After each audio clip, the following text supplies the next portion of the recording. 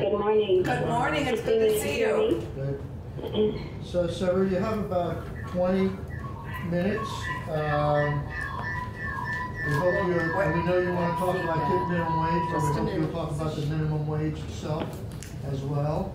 But the floor is all yours. We're expecting a couple of more members to drift in, but we have to get started right now.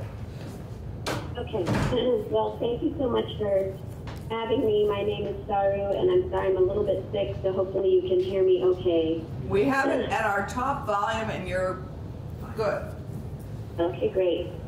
So I am a professor at the University of California at Berkeley in the Goldman School of Public Policy.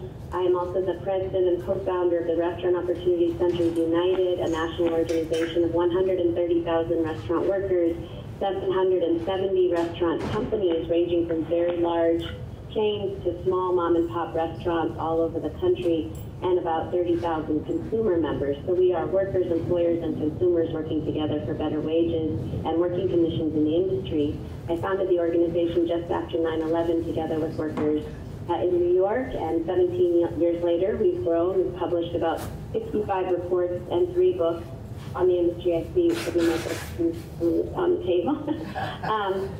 Yes, fork is right here. And we've done a lot of different things, including open and run our own restaurants and train thousands of workers in those restaurants to move up the ladder into livable wage jobs. But we've also done a ton of research. And our research shows that right now we are, as the restaurant industry, both the nation's largest and fastest growing industry with almost 14 million workers, and by far one of the largest and fastest growing industries in Vermont. We are 1 in 11 American workers work currently in one industry, the restaurant industry, and 1 in 2 Americans and 1 in 2 people in Vermont has worked in the restaurant industry at some point in their lifetime. And yet, despite the industry's size and its growth, it continues to be the absolute bottom of the barrel, lowest paying employer in the United States and in Vermont. Every year, the Department of Labor, at least until as long as there was a functioning Department of Labor, put out a list of the 10 lowest paying jobs. Every year we have been the 7 lowest of the 10 lowest paying jobs. And of those 7 lowest paying jobs, I think this is the part many people don't understand, 4 of the 7 lowest paying occupations in the United States are tipped occupations, including servers and bussers. And that is because, for the most part, tipped workers work in very casual restaurants and diners, making very little money in tips. So the reason that you've got one of the largest and fastest growing industries in America with the lowest paying wages of any industry really is the money, power, and influence of a trade lobby called the National Restaurant Association. We call it the other NRA. It represents the chains, the IHOPs, the Applebee's, the Olive Gardens. And in doing research for that book of mine that's sitting in front of you, we uncovered that, in fact, this minimum wage is a legacy of slavery, that in fact this trade lobby, the other NRA, has been around in various forms for 150 years, that in fact tipping originated in feudal Europe. It was a practice in which aristocrats and nobles gave something extra or a bonus to serfs or vassals, but always on top of a wage. When the idea came to the States in the 1850s and 1860s, it was rich Americans traveling to Europe, coming back, trying to show off that they knew the rules of Europe.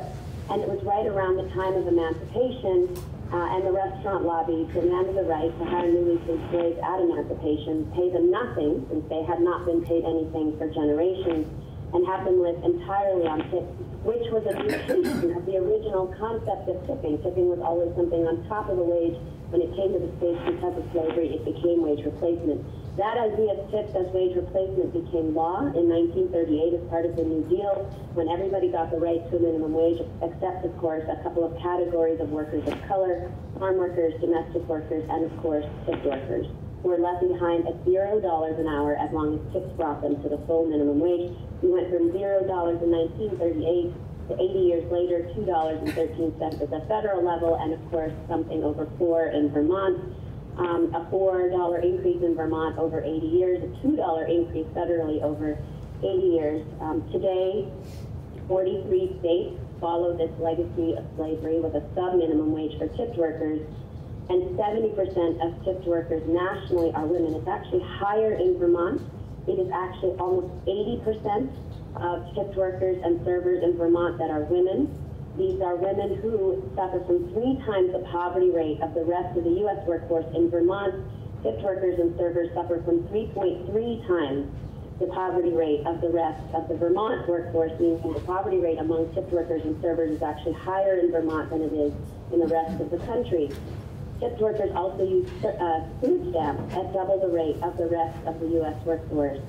And so regardless of how you want to argue how tips are calculated and whether they're reported, the fact that this population uses food stamps at double the rate of the rest of this workforce, given how difficult it is to get food stamps and how stigmatized they are, shows that this is a population that is not actually coasting or doing really well with a lot of money in tips.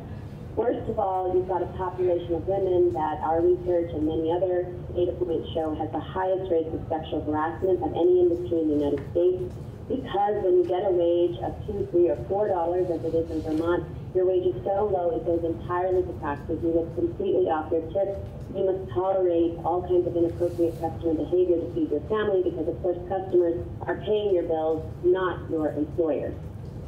Fortunately, there are 7 states that have gotten rid of this system entirely: California, Oregon, Washington, Nevada, Minnesota, Montana, and Alaska all require the industry to pay the full minimum wage with a tip on top. Our statistical regression analysis shows that these 7 states have higher restaurant sales per capita, higher job growth in the restaurant industry, higher job growth among tipped workers and servers, the same or higher rates of tipping. Alaska actually has the highest rates of tipping of any state in the United States, much higher than Vermont. So tipping remains the same or equal. I think one of the most important data points for anybody that cares about equity is that we see 1/2 the rate of sexual harassment in these 7 states in the restaurant industry as we do in Vermont. And that is for a couple of reasons. First, it turns out when you pay a woman a full wage like every other person in every other industry, she doesn't have to rely entirely on the kindness of strangers, on the biases of strangers to feed her family. She does get tips, but she can reject harassment. She doesn't need to tolerate harassment in order to pay her bills or feed her family at night. And these are indeed parents. Almost 1/3 of Vermont tipped workers and servers are mothers. So their median age is around in the mid-30s. You have got a population of parents that is trying to feed their families in tips. And in these 7 states, to feed their families in tips, they are not so entirely dependent on these tips. They actually get a paycheck that they can count on from their boss to feed their families. And I know Senator Srotson, was interested in knowing more about how tips are shared in these 7 states. Well, it has been custom and practice for almost 40 years in these 7 states that because everybody gets a minimum wage, front and back, tips are shared between front and back of house workers.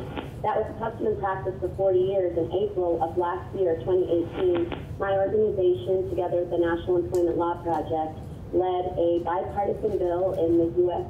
Congress, in this Congress, actually winning law that makes it now legal for any restaurant in the country that does pay what we call one fair wage, a full minimum wage, to front and back of house workers, to servers, bartenders, and back of house, making it legal for these restaurants to share tips between all workers in the restaurant.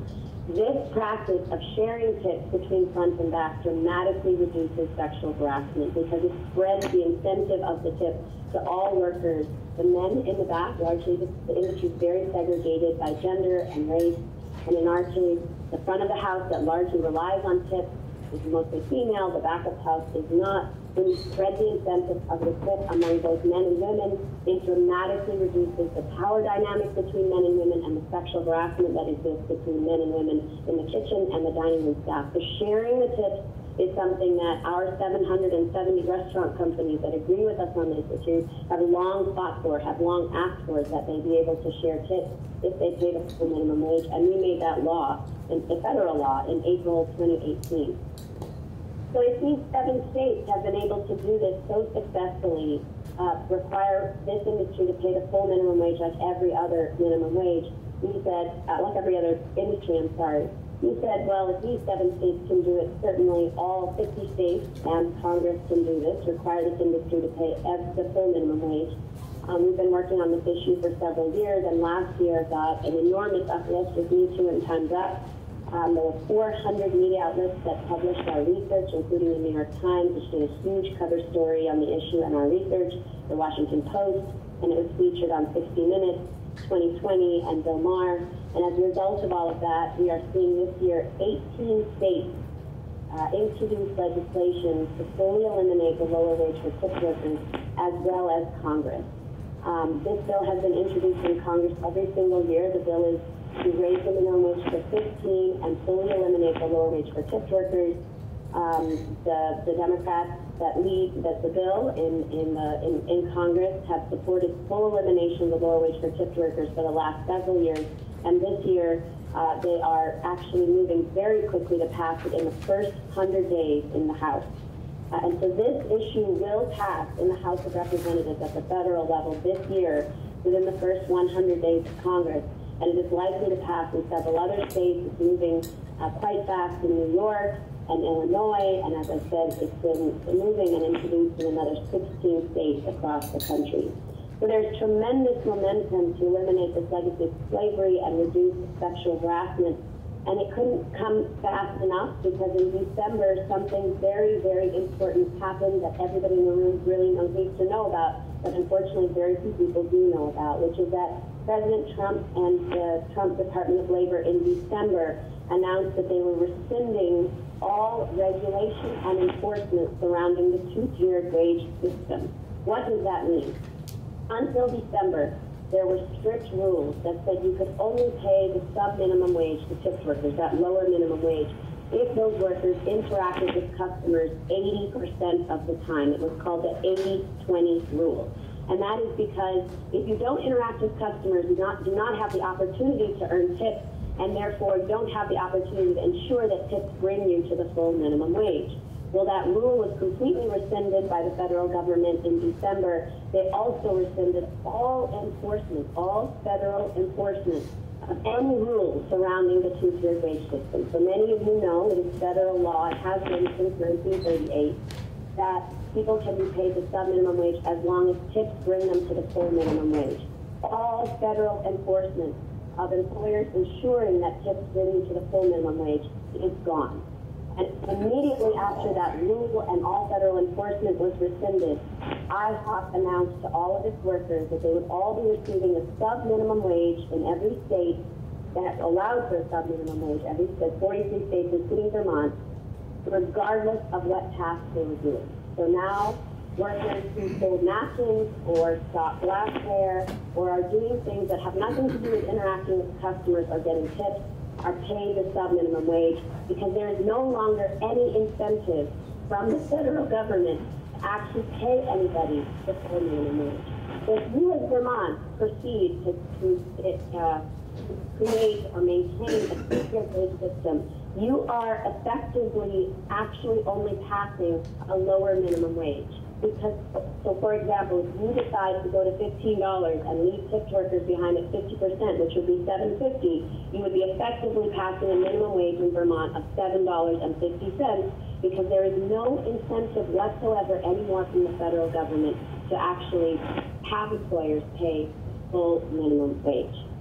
There's one more reason to really consider this very strongly in Vermont, and when I say consider this, I mean consider an amendment that would not only have everybody else in the state go to 15, but tipped workers as well. They're proposing that it happen over a very slow time period. Nobody's asking restaurants to go from 4 or 5 or 6 to 15 overnight. It would be at most $1 or a little over $1 a year. That is how it's being proposed and moved in every other state and in Congress. So that is the proposal. There's another reason to strongly consider that in Vermont. Vermont has a very strong business fairness law, and we've been working with national attorneys at the ACLU and other folks at the national level who examine this law and see that there is a real legal argument to say that it is completely unfair to ask plenty of very small businesses in Vermont to save up to $15 and allow restaurants, including very large multinational corporations like Denny's and IHOP and Applebee's, to continue to pay a sub-minimum wage when small businesses like hardware stores and small flower shops and other retail stores in Vermont are going to be asked to go to 15. It's unfair to other businesses to ask them to go to 15, and that this one industry gets an exemption simply because of a historical legacy of slavery and because of the politics of the lobbying of the Restaurant Association. So we would strongly argue that there's plenty of data that we can provide, Vermont-specific data that shows that in order to lift at this point, about 12,000 women in Vermont out of poverty, in order to cut sexual harassment in half, in order to follow what most states are moving towards and the House of Representatives are moving towards, in order to correct the horrible rule and rule rescission that was just enforced by the Trump Department of Labor. There should be an amendment to include tipped workers in the overall minimum wage increase that you are putting forward. Thank you. Okay, good, perfect timing. Thank you. We've got a few more minutes.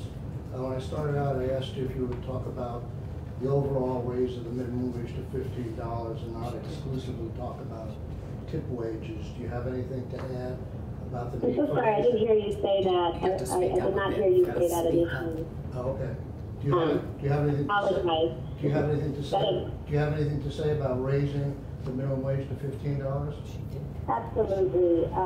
The restaurant industry, as I said, is the largest and fastest growing industry in America, and the lowest paying. We are the largest workforce of minimum wage workers in the United States.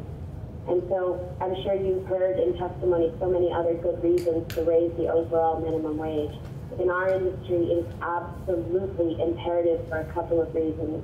You must raise the overall minimum wage to ensure that you don't have a mass proliferation of the absolute lowest paying jobs in the country, taking us from a nation of 1 in 3 working Americans working full-time and living in poverty to almost 1 in 2. We are getting very close to almost 1 in 2 working Americans working full-time and living in poverty. And that increase from 1 in 3 to 1 in 2 is due almost entirely to the explosive growth of the lowest wage sectors in the United States, namely the restaurant industry. Our industry needs this increase. We are going through the worst labor shortage in the history of the industry in Vermont and in every state in the United States. And that is largely because workers cannot afford to live on these wages anymore. And so to support the very industry itself, we need to see all wages rise for workers in Vermont. 15 is the minimum that it can go to in order for workers to survive. But that means all workers, including tipped workers in this industry. A couple more questions. Sure. Are back of the house people generally in the restaurant industry considered a tipped employee? They are not. They are non-tipped employees. So they would go up if you excluded tipped workers. Their wages would generally go up. But what I'm trying to explain is what happened in December with the Trump Department of Labor. I was going to ask that question next because I didn't fully understand that happened. It sounds like it's exacerbating the problem. So could you just revisit that December change? Sure. So in December, and I can send you a legal memo on this. That would be helpful. Yes, I did send it earlier, but I'll re-forward it. In December, President Trump rescinded what's known as the 80-20 rule. It's a rule that says if you are going to be paid the minimum wage. I'm sorry, I'm just going to move out of the sun. Give me one.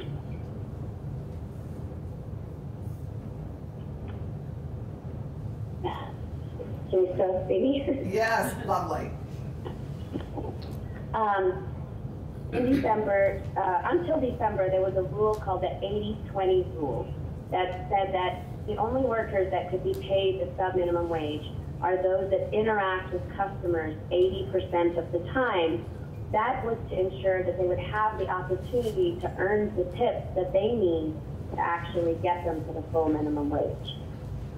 By the way, prior to December, the Obama Department of Labor had already done a very thorough investigation of the issue and found an 84% violation of the rules surrounding the tip minimum, the two-tiered wage system. So let me be clear. When we had full enforcement, one of the best administration's enforcement of any administration we've seen in the last 50 years, and we had full enforcement of this issue.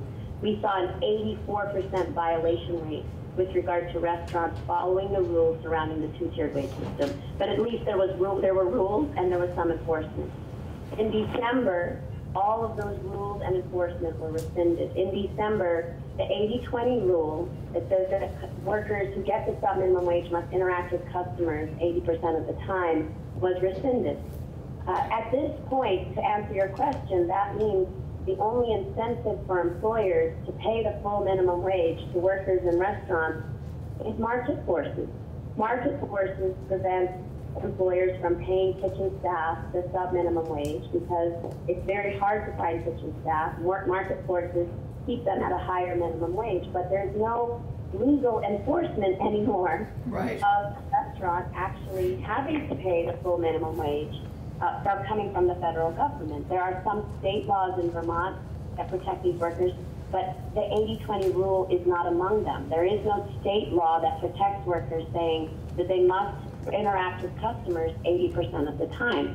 So legally, there's no actual incentive for restaurants to pay anybody the full minimum wage. But market forces prevent restaurants from paying the back of house anything less than the full minimum wage. They do not prevent them from getting tipped workers to do lots of work that is non-tipped. So a very good example of this is IHOP, which has already moved to having workers doing non-tipped work, setting up tables, stocking glassware, folding napkins, work that does not get them tipped, and still paying them the sub-minimum wage.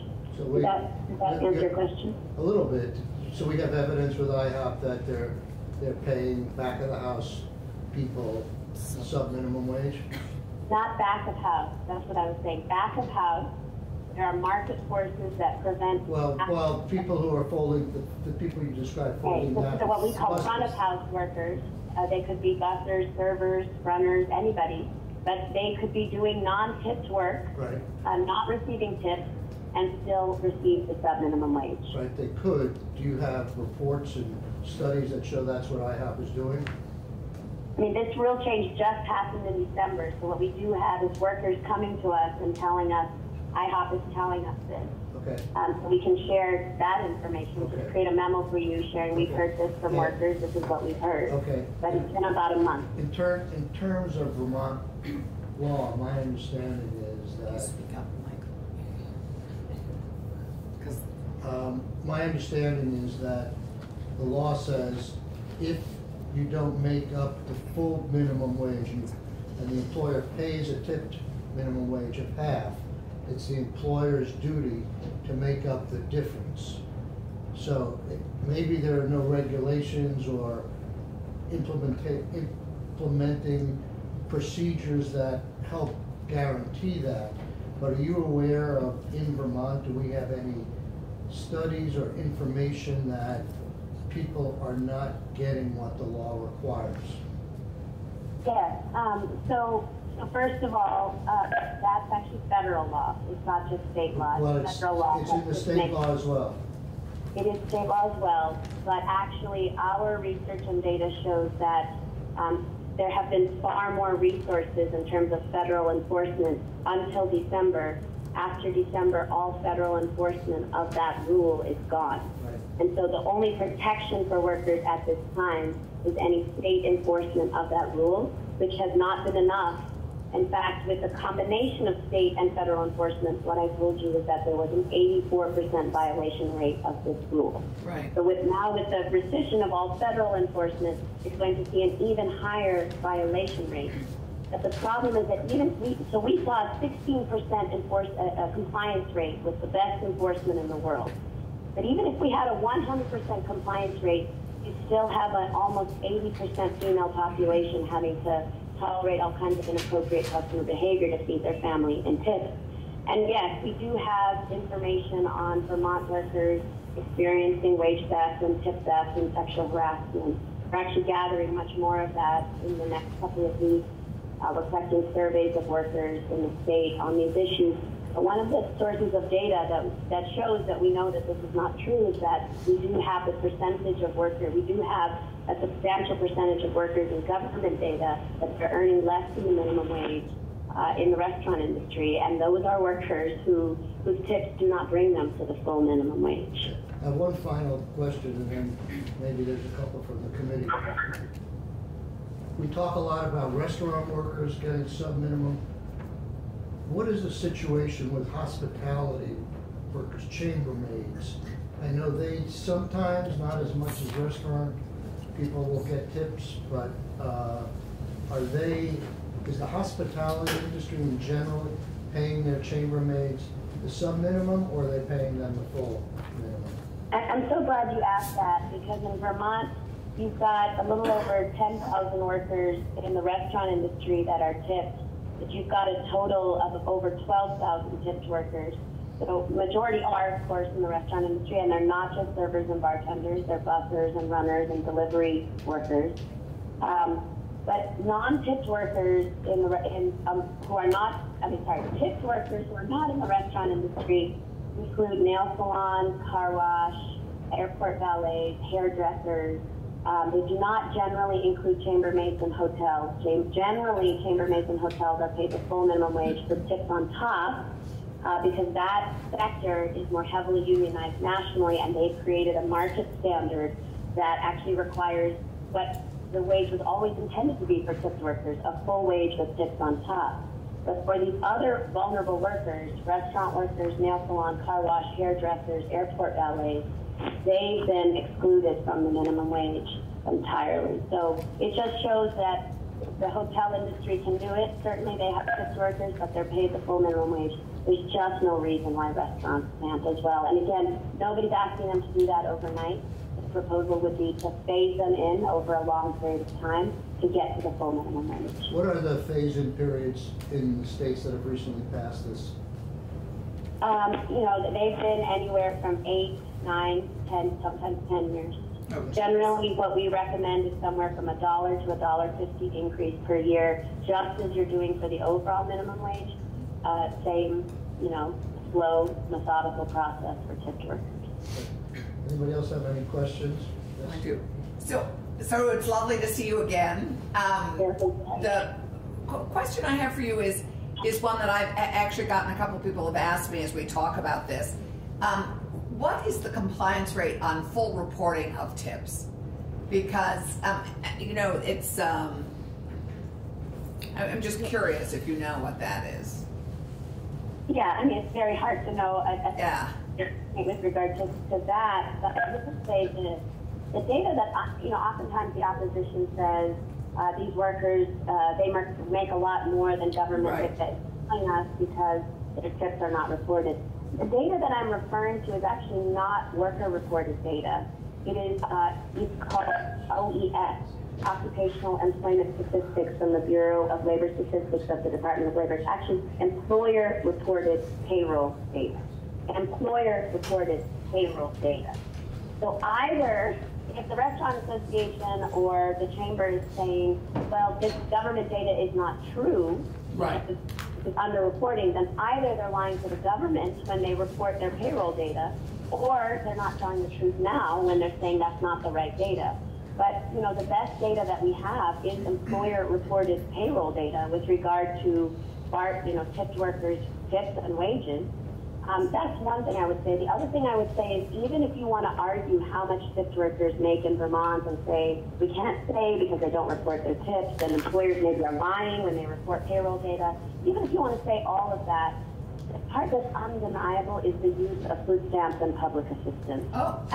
It is incredibly difficult and stigmatized to get food stamps. You don't do that if you're a highly tipped server and you want extra money to go skiing.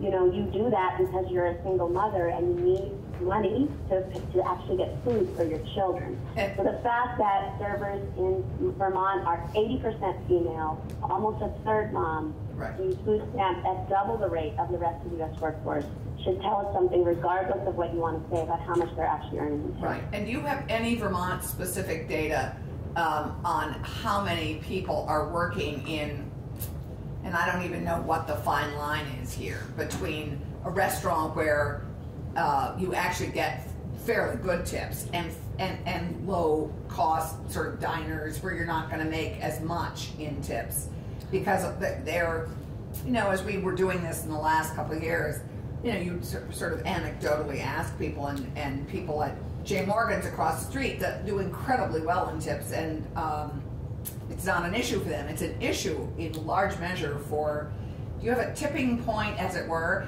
for a meal cost below which tips really don't necessarily always bring it up?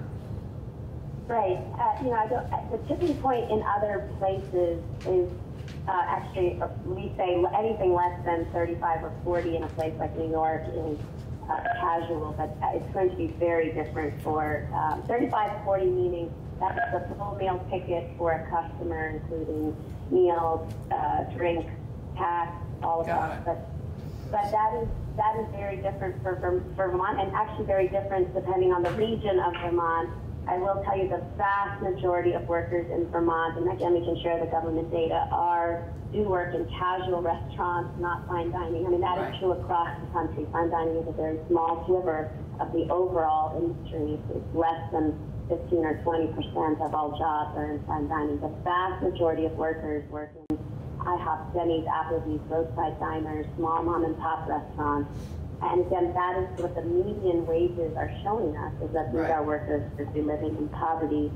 The other thing I will say is, though, even for that server that's making a lot of money at J. Morgan, or I'm sorry, I didn't catch the name, that is very unpredictable and seasonal, and it can also be very, very variable. We've had a number of workers in fine dining restaurants tell us, you know, we live for a particular part of the year, and the rest of the year it's so variable. I might earn $0 tonight or $200 tomorrow. There's lots of problems, even for those workers. Not only can they not save, nor can they predict, you know, can they make the rent this month if there's a blizzard or some kind of other weather problem. They might go to work, but very few customers will show up, and so they'll make far less in tips. They cannot plan.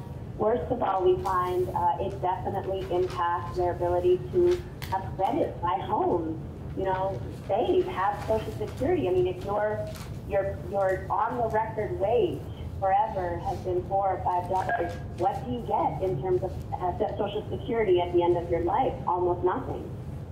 So there are a number of problems even for those workers because of the unpredictability of income that we set minimum wage. Thank you, Sarah. I'm going to have to cut you off. We have a whole series of witnesses, and thank you. I really appreciate your testifying by Skype and the depth of your knowledge. Thank you. Thanks a lot. We'll see you soon, we hope.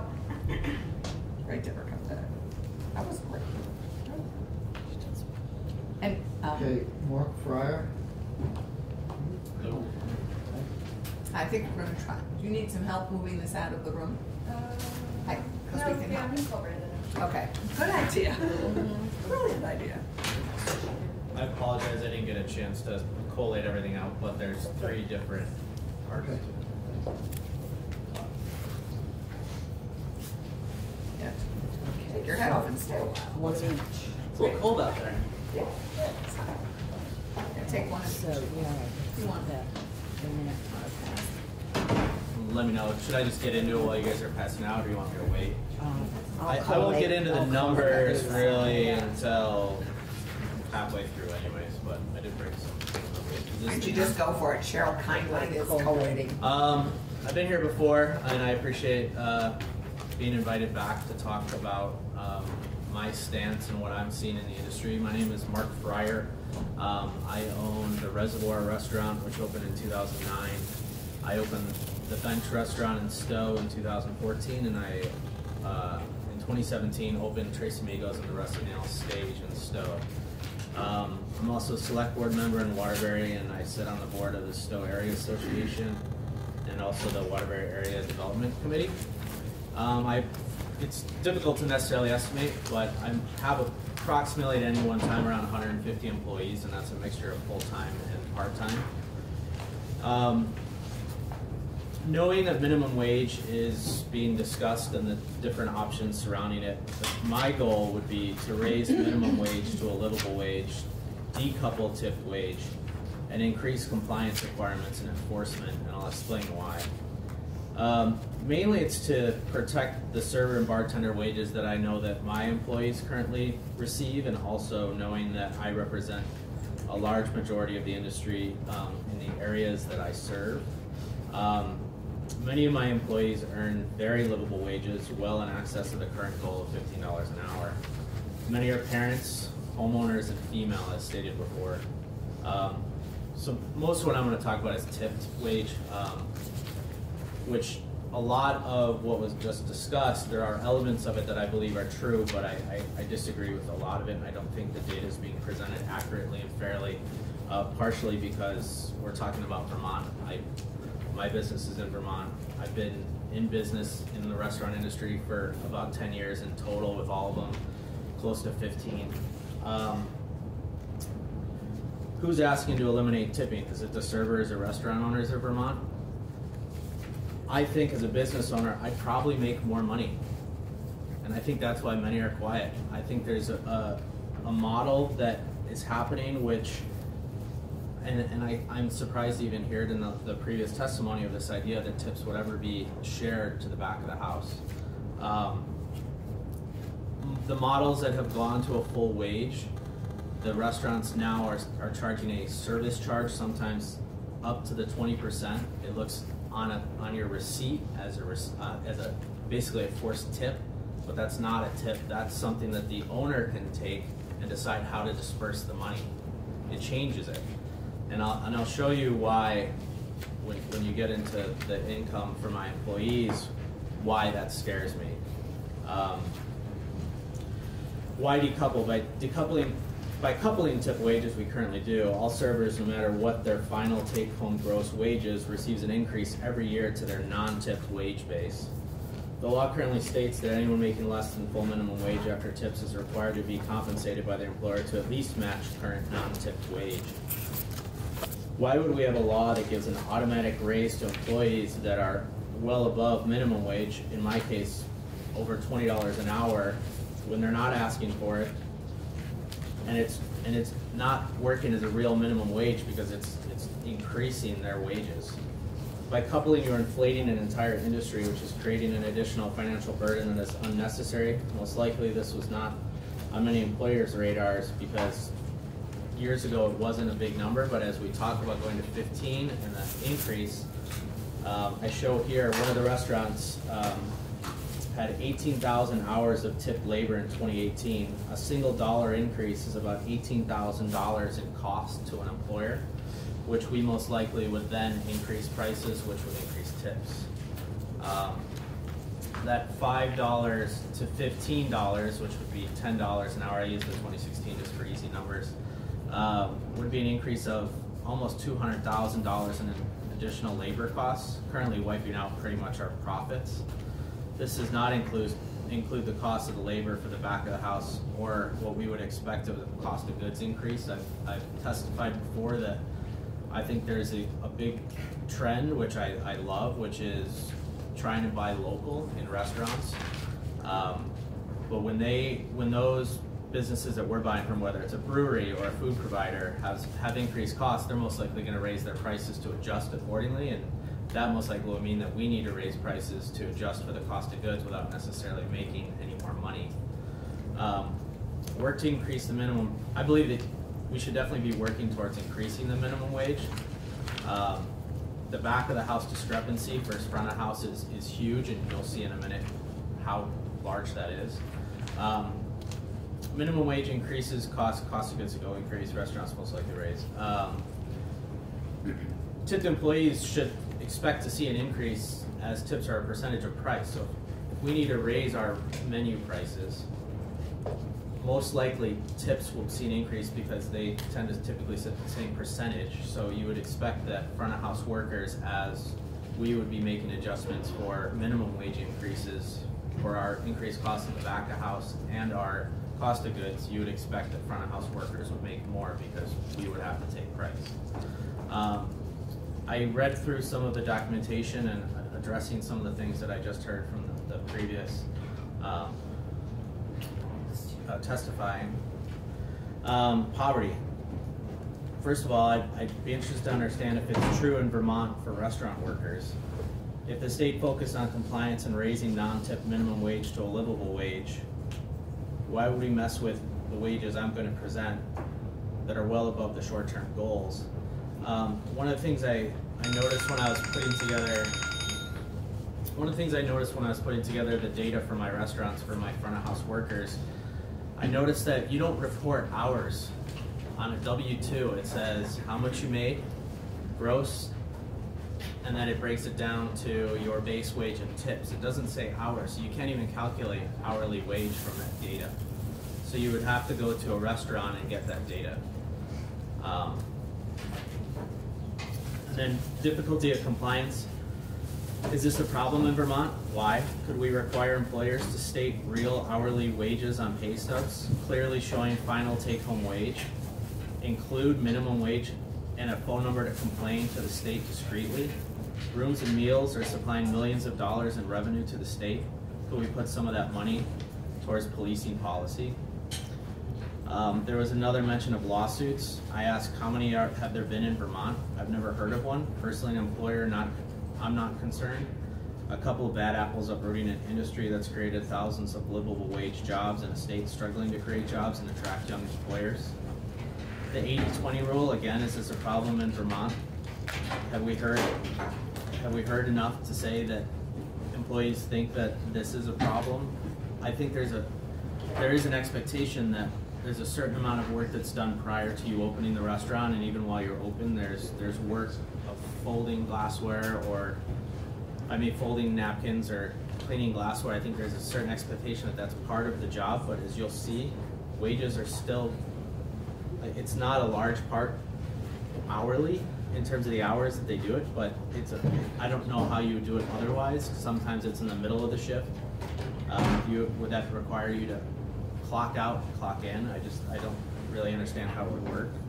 In terms of Excuse me, yeah. I'm a little confused on this 80-20 rule. So basically that was saying it's no longer being enforced or in effect, but before it used to say before you could qualify a worker for a tip minimum wage, you had to have 80% of your time had to be interaction with the customer, I believe is how I understood it. Right. 80%. So it wouldn't allow you to tip into the kitchen because they're not interacting with the customer 80% of their time. 80% interacting with the customer. Well, probably even the most experienced waiter or waiter doesn't do that.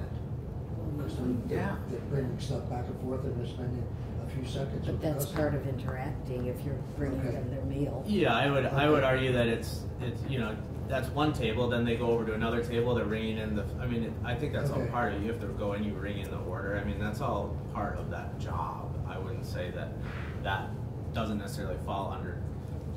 They're serving the customer at that point. So, but would you say, in fairness, that most restaurateurs like yourself, if the person is in your mind a waiter, and that's what they do, because they're they serve at the tables, and you don't even think about the 80-20 rule, so that's a waiter, they get the lower wage. Yeah, I think the only time that maybe we think about it is how much we might ask of the server to do things maybe before we open or at the end of the night. There's certain parts of picking up the restaurant, clearing tables and that kind of stuff. So, we consciously are thinking of that as there are times that we we have outside cleaning crews that come in and clean separately from the servers. It's that kind of stuff that I think certain restaurants have pushed the limits on how much they ask the servers to do basically when the business isn't open. Do you have any people in your place where some of their hours are at minimum wage and some of their hours are at tip minimum wage? Not for servers. Unless they take a role that's not a server role, they get minimum wage. So like a food runner gets minimum wage plus tips, but they're still at minimum wage because we couldn't argue. Personally, we wouldn't want to try to argue the 80-20 rule on that. Are your tips pooled? No, we don't pull tips each. He has a whole thing on tip. Yeah, so basically for tip pulling, plenty of restaurants do it. We don't, but there are clear rules that need to be followed. One of which is that each server is supposed to get 85% of the tips they received back. So there's a certain percentage of that that says you can take that money and give it to the auxiliary support staff, food runners, drink runners. But again, could we do this through more audits and compliance and not necessarily upend what's happening in Vermont? Sexual harassment, I think you had asked if there are specific numbers to Vermont. I have plenty of females that work for me in the front of house, and I don't think they do it because they're putting themselves in a situation that they're being harassed. I think may I just add, yeah, sure. Have you actually surveyed them in an anonymous? I mean, you actually know that. I mean, because we've had harassment problems, but sometimes it's not necessarily has to do with tipping at all. I think it's literally just males that are. You mean just ugly behavior? Yeah, ugly behavior, right? And we've, as an owner and a manager, I would think that my employees have an expectation that we would address that professionally and quickly and appropriately. And from a business standpoint, we wouldn't.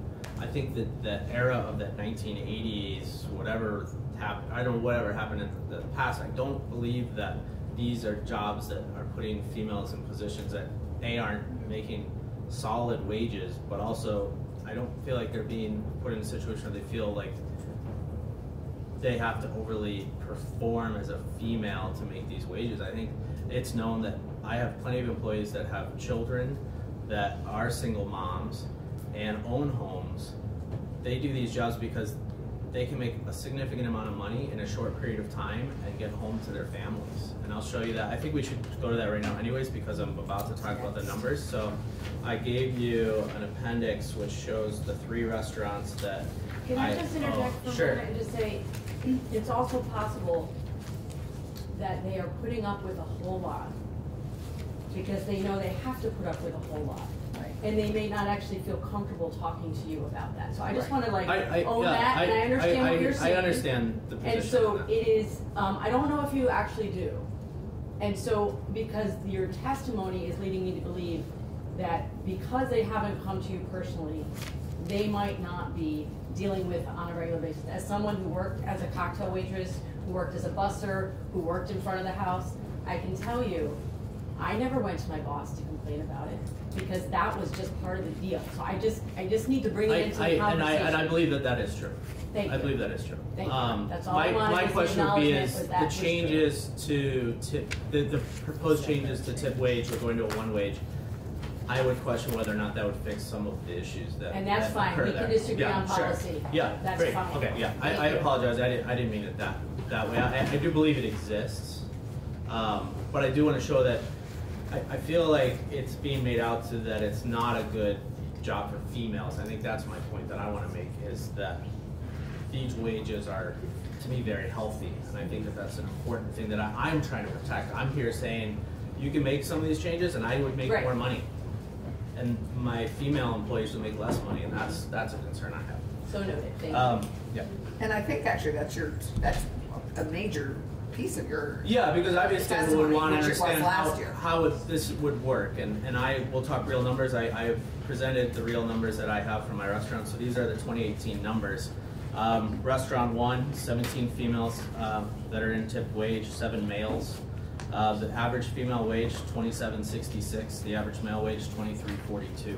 So you're on the last appendix. Yeah, appendix A, restaurant 1. And are these, are your workers characteristically full-time or part-time? Well, that's where we get back to the question of, let's take, I don't exactly understand.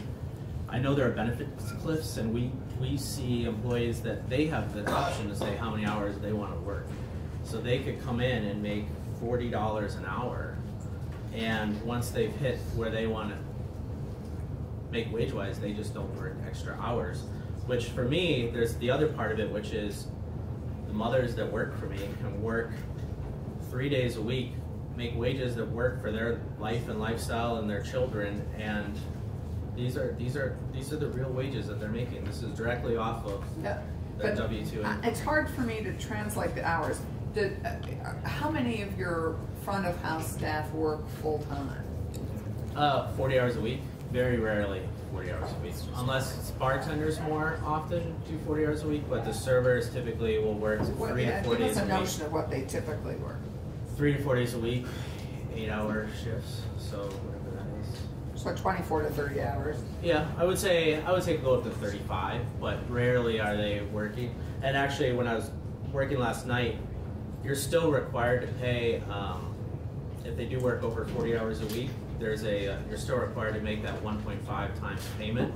It was like $170 on a payroll of 300 or 400,000. So very rarely was anyone working 40 hours. So you rarely have to make up the difference. Yeah, well, not making up the difference. That is, you're still required to pay time and a half if they went over 40 hours on that tip minimum wage. So that to me said no one's working 40 hours a week very often because we rarely ever made that. Are these all waiters and waitresses? Yes. Yeah. These are only waiters and waitresses. I was hoping that I could actually separate out bartender, but the way that our payroll service does it, all tipped wage goes into one bucket. So I can't then go back and say, this is for servers, this is bartenders, but I don't know if that's necessarily that important. So, well, if you look at the number of hours on a list, if a person were working 40 hours a week, 52 weeks a year, they'd be working 2,080 hours. Yes. And so as a result, you can see from this chart, all of these are substantially less than full-time position. One comes to 1,900, which right, but nowhere gets does close. it tell us what is it for the whole year? This is for a month? 2018. Is it for what? That's, I don't know. that's 2018. So this is for the whole year. Whole year. Yep. And again, I don't know if some of these employees only work for part-time of the year. I could go through and say who's currently working for me, but some of these employees have come and gone. We retain quite a few employees because of the wages, so I would say Restaurant 2 is a great example. There's a significant number of females at this restaurant that I know that have been with me almost from the beginning. So your your turnover rate is fairly low. Well, Restaurant 3, the turnover rate is a little higher, but we're trying to work on that. But also, just from all of this, and I'd also love to know the difference between what bartenders and waiters make. Do bartenders tend to make more? Are they on the I think it highest? depends on what kind of restaurant or bar you're in. In mine, I would say that the servers make more than the bartenders. And it's kind of exampled on Restaurant 3. One that says music venue under the first male, that's a bartender only. That's where actually you start to see some lowering in the averages, because in that restaurant we have a music venue that there are certain people that only take bartender positions instead of servers. But I mean, the other important thing for me to note is Restaurant 3, I'm losing money. I'm probably upside down 6 figures a year right now, and I can still offer take-home wages that average $28 and $22 an hour. So even though I'm not making money right now, and I can luckily support that restaurant with the other 2, that doesn't affect my employees, and it doesn't force me to close the doors yet. That's an important thing to talk about as we talk about potentially increasing wages in a big way to employers, and how they would adjust quickly enough, and hopefully the customers would still support them at the higher price points. So just curiosity, I'm trying to understand the level Sure. playing field with these 3 restaurants. Are they all of the same age? Which is the oldest restaurant? So which one has been around longest and has best it's word at the of mouth? beginning of my testimony. So Sorry, is Restaurant 1 is the oldest. That's about 10 years old. Right, so this makes sense, and that Restaurant 3 is the newest? Restaurant 3 is the newest, and So- Restaurant 2 is the... So it may take some time for Restaurant 3 to... Yeah, well, we're hoping we'll figure it out. And are these all the same level of? Yeah, I would say very rarely anything on the menu is more than $20 for food, and beers range from anywhere from $4 to $8 or $7. So it's a medium. Yeah, I would say a medium level restaurant. I think when you get into fine dining, you'll find that the numbers might be slightly higher, but what'll happen is you'll wait on less tables, but the dollars and cents come out to somewhat similar. They might see a little bit higher. So I'll get back to. Can I answer any other questions on the data that I presented? Okay. It's very fulsome, thank you. And you understand why my concern that I want to protect these wages, and I truly believe that the other model will hurt these wages. Okay, so we'll get to that, because I want to understand the reasoning on that. But why is it that female waitresses earn more than male waitresses? I don't know. I would potentially argue that they give better service. So, but basically you're paying, I'm not paying them any differently Right. per hour. They They're get making more tips. tips. They're making more tips. Okay, they're making more tips. Yeah. And if you look at the ones who are, if you look at the same hours roughly and try and get somebody paired, male, female, that is consistent. And to be honest with you, I don't look at this data very often, right? It's not something that, So yeah. especially knowing, I just know that we offer a job that can create a very livable wage in Vermont. I know that I'm not forced at any point to pay that tipped credit to get them to minimum wage because they're well above it. So I would notice that as I'm trying to So run. you can't, other than tips, you can't identify any characteristic like your female waitresses have been there longer or more experienced? I see or do longer they get- retention for female. Do they get better hours? Do they get better shifts? The ones that have been there Dinner longer time have the versus lunchtime. first choice on shifts. So I would say just because I have a large female staff at each restaurant and the retainment of that tends to be that yes, they probably are at times on better shifts. Okay, and so one other very fundamental question in terms of tax reporting, you have their dollar value of tips. These are all what is Self-reported? presented to the state and federally as income. So it's all Okay, taxed, but which but it first goes to you and you report it to the correct, state? correct, yes. So they have to are. report you their have a form- tips. They you have to a report form. their every day when they at our restaurant when they are done. It presents them with their credit card tips, And credit cards have made so this we much know more they've possible. made the credit cards, which right now I would estimate is around 80 to 90% of the Yeah, It's business, more depending on the transparent than restaurant. it ever was. Right. Exactly. So from there, if they say none, they're basically saying they're getting a cash tip. So we keep an eye on that, and we have an expectation that we see a reporting of above that to a certain extent. But cash is difficult, but I would say it's a very small part of what these wages are these days. I think that, of course, there are restaurants that deal in cash, but there are businesses that deal in cash too. So I think cash always makes it And how difficult do you deal to with, track money. if I write a $25 tip and several different waiters and waitresses come over to my table in the course of a day, how does that? Did get you never solved? wait tables, Mr. Chair? I pay a lot of That's tips. where This is where they I share. think when you see that happening at a restaurant, they are probably tip pooled and shared. At our restaurant, most likely from the beginning of service down to service, you have a single server, and they are receiving the initial tip, and then there is, small under the 15% tip out to support staff. But that's how that works. I just had it So last night. go into that 15%. Sure. Of that $10 tip, $1.50 will be not reported as their wages, and you will figure out a way to get that $1.50 to. It would be Yeah. reported, yeah, As under a- the other employee. As tipped also. Yes.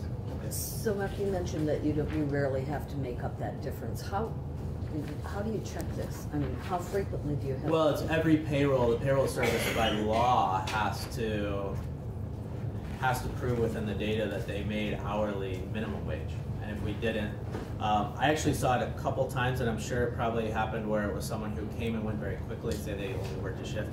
But I did see it in like a $20 a year or something like that, where we needed to make up for that. But it's an automatic within payroll services that math is calculated, and I believe it's an every 2-week pay period. If you are not averaging minimum wage, the employer has to make up that difference.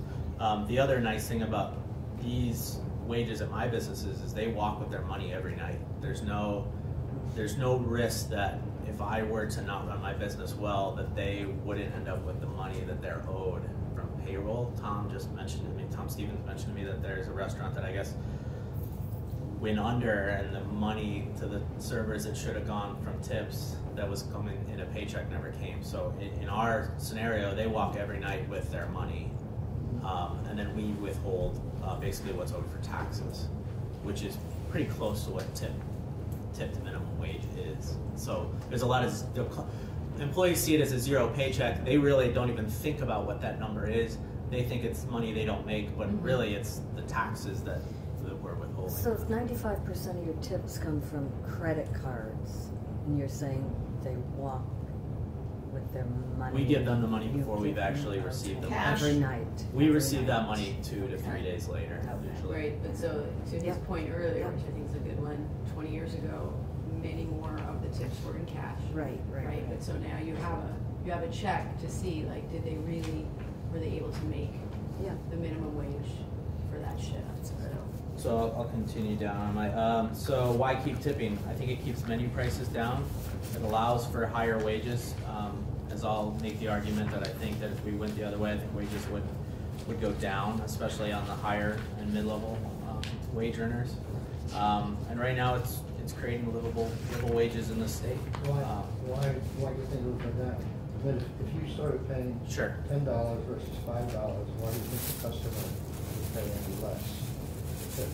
I think restaurants are going to start to look at service charge models where they build a tip into something called a service charge. I'm already starting to see little 2% service charges at restaurants. There's one in Montpelier, there's one in Waterbury. One of the restaurants in, I believe in San Francisco, that did this, they basically put the $20 service charge. The restaurant's taking a 15% rake right off the top of it, and then their employees earn $17 to $31 an hour, but the employer picks that. And I think what happens is, say we went to a model where I had to quickly, and I say quickly, I would hope that you wouldn't do this in a year. I would have to quickly figure out how to make my business model work for paying $50 an hour for front of house staff. Well, right now that tipped amount from a customer makes up that wage. So I would either have to take it in price or I would add a service charge. I think most people would try to do a service charge to keep menu prices low, but once it becomes a service charge, employers can divvy out that money as they see fit. So what this restaurant in particular is doing is they're taking 15% off the top. I don't know what they're doing with that money. Maybe it is going to support staff, it might be going to back of house. But I would argue that I don't think that money is for anything but the front of house. Because right now tips stay with the front of the house. And then from there, they're just picking an hourly wage. So I think if you started a restaurant and you're brand new, you get $17 an hour. And now there's growth, but is that good? If I went to that model, I would probably have to try to find the average and start paying everyone in the restaurant $23 an hour, and then hopefully have a little up, say, okay, you've worked for me for a year, I can give you another $1 an hour, but they're not going to be making $40 an hour like they are now. They're not going to be making $35 an hour like they are now. There's no way that I could afford to do that. And you go into slow season, and just like we don't ever see that we still owe money to get them to minimum wage. Remember, these are averages, so there are times of the year that they're probably making $60 an hour, and sometimes they're making maybe 10, but I doubt it, 15 for me, just because I know that we're never having to get to any kind of position to add money into the labor. So Mark, what if we, as in Europe, most restaurants in Europe charge a gratuity. It's not a service charge, it's a gratuity, it's a tip. And it is embedded in every bill, right there at 20%. What if we required a gratuity on the restaurant? But on top of what wage? Now, that's a question. One option, if one kept the tip minimum wage but required a gratuity, you get away from having to please customers. I mean, you get it automatically. I mean, and I think we need to hear from the Vermont network and some other places to quantify the sexual harassment piece in Vermont. But from everything I understand, that it's a significant issue in Vermont. But if we could chip away at that piece by requiring a gratuity to be embedded in every bill, that would be, on top of the current. I think you could certainly try to do something like that. I think when a customer sees the word gratuity, they have an expectation that they have control over that versus service charge. I think when you we call it auto grading, but if you have a large table and we say we're gonna So many restaurants do that over 6 people. It doesn't mean that they don't go back and sometimes change that number, which we certainly have to make the decision on whether or not what we do with that, but typically we would unfortunately allow them to do that because that is a house rule we've made. It's not law, and they're saying they want to give less tip. Cheapskates. Right. God, you're But kidding. if you were to use the word gratuity and try to do an automatic gratuity, I think what my argument later, and I understand I don't have a lot of time, is that we have to be competitive too, and we have states around us that wouldn't be making these same decisions at the same time, and I'm already getting reviews in Stowe that use a dollar symbol for the S. And I have people from New York complaining about prices on my menu, and a lot of it has to do with the shortage of labor and what's happening in the back of the house. And now we're talking about increased costs in my front of house labor. If in the one wage model, a significant increase, which would cause me to have to raise prices just for that, probably I would estimate 10 to 15% just to adjust for a one wage model.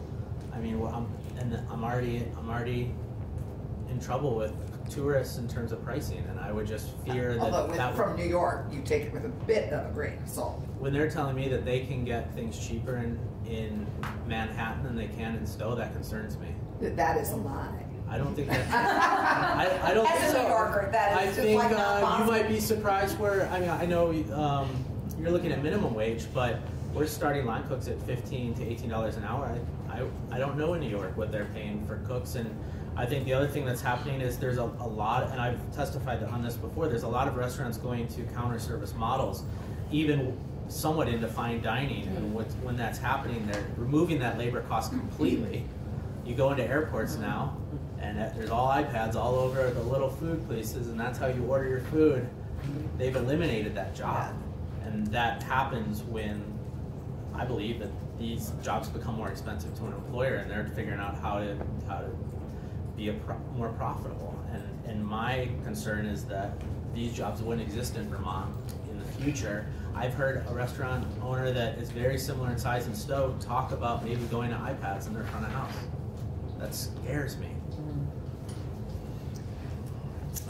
So yeah, I'll finish this and I can answer some more questions.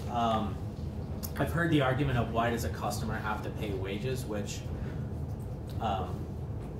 any other business, it's just built into price. If you go and you go buy a product, you go to a store, they figured out what that price is to include the labor. In a restaurant model, they don't. We certainly could do it, but again, I think I'd probably make more money and my servers would make less.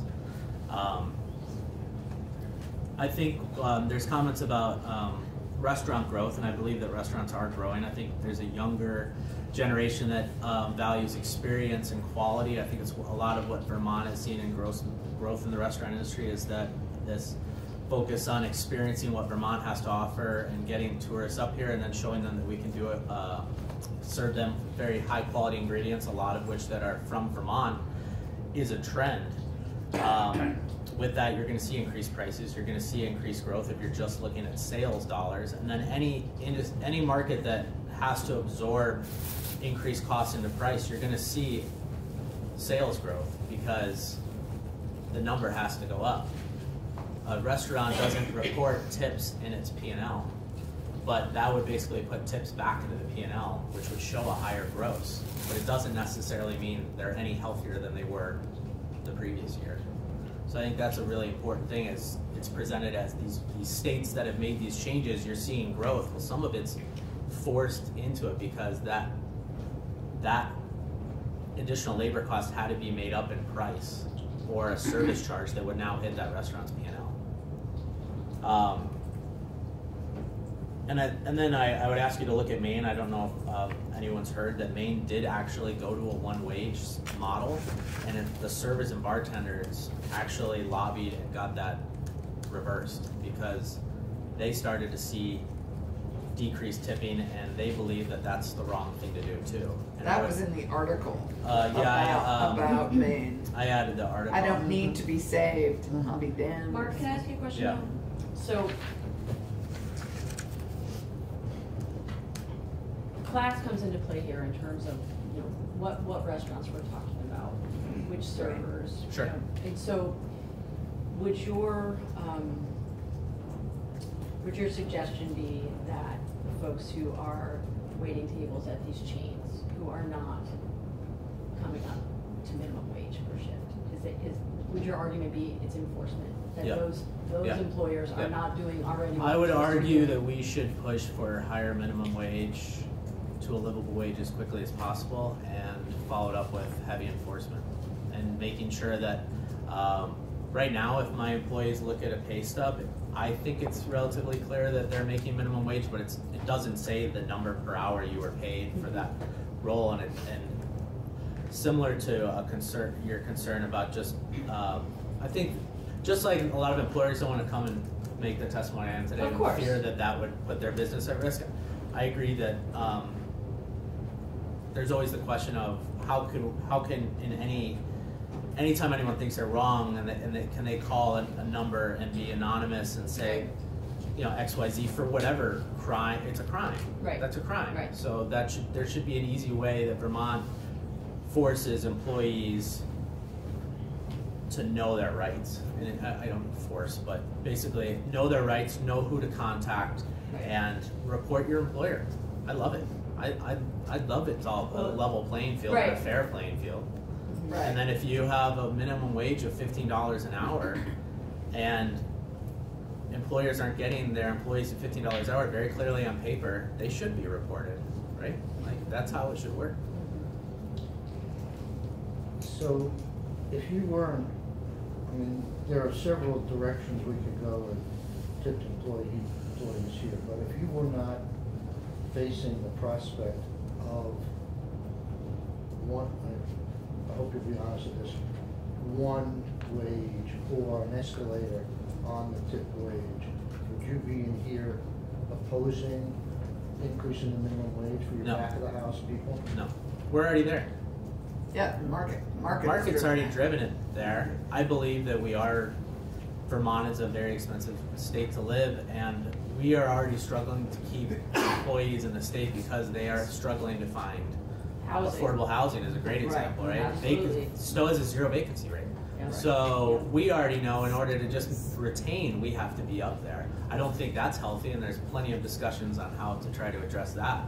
But I wouldn't be fighting that because I don't like the discrepancy. These wages compared to what I'm paying in the back of the house are significantly higher, and what'll happen is, even if the model doesn't change as it currently is, I still think decoupling is the correct way to go, so you're not giving raises to these employees because A, they're not asking for it, and B, that money could be going to the back of the house without me making an extra dollar. That increase to that cost of the back of the house and my cost of goods, I'll most likely take in price, and then these servers will see an increase in income because tips are a percentage of price.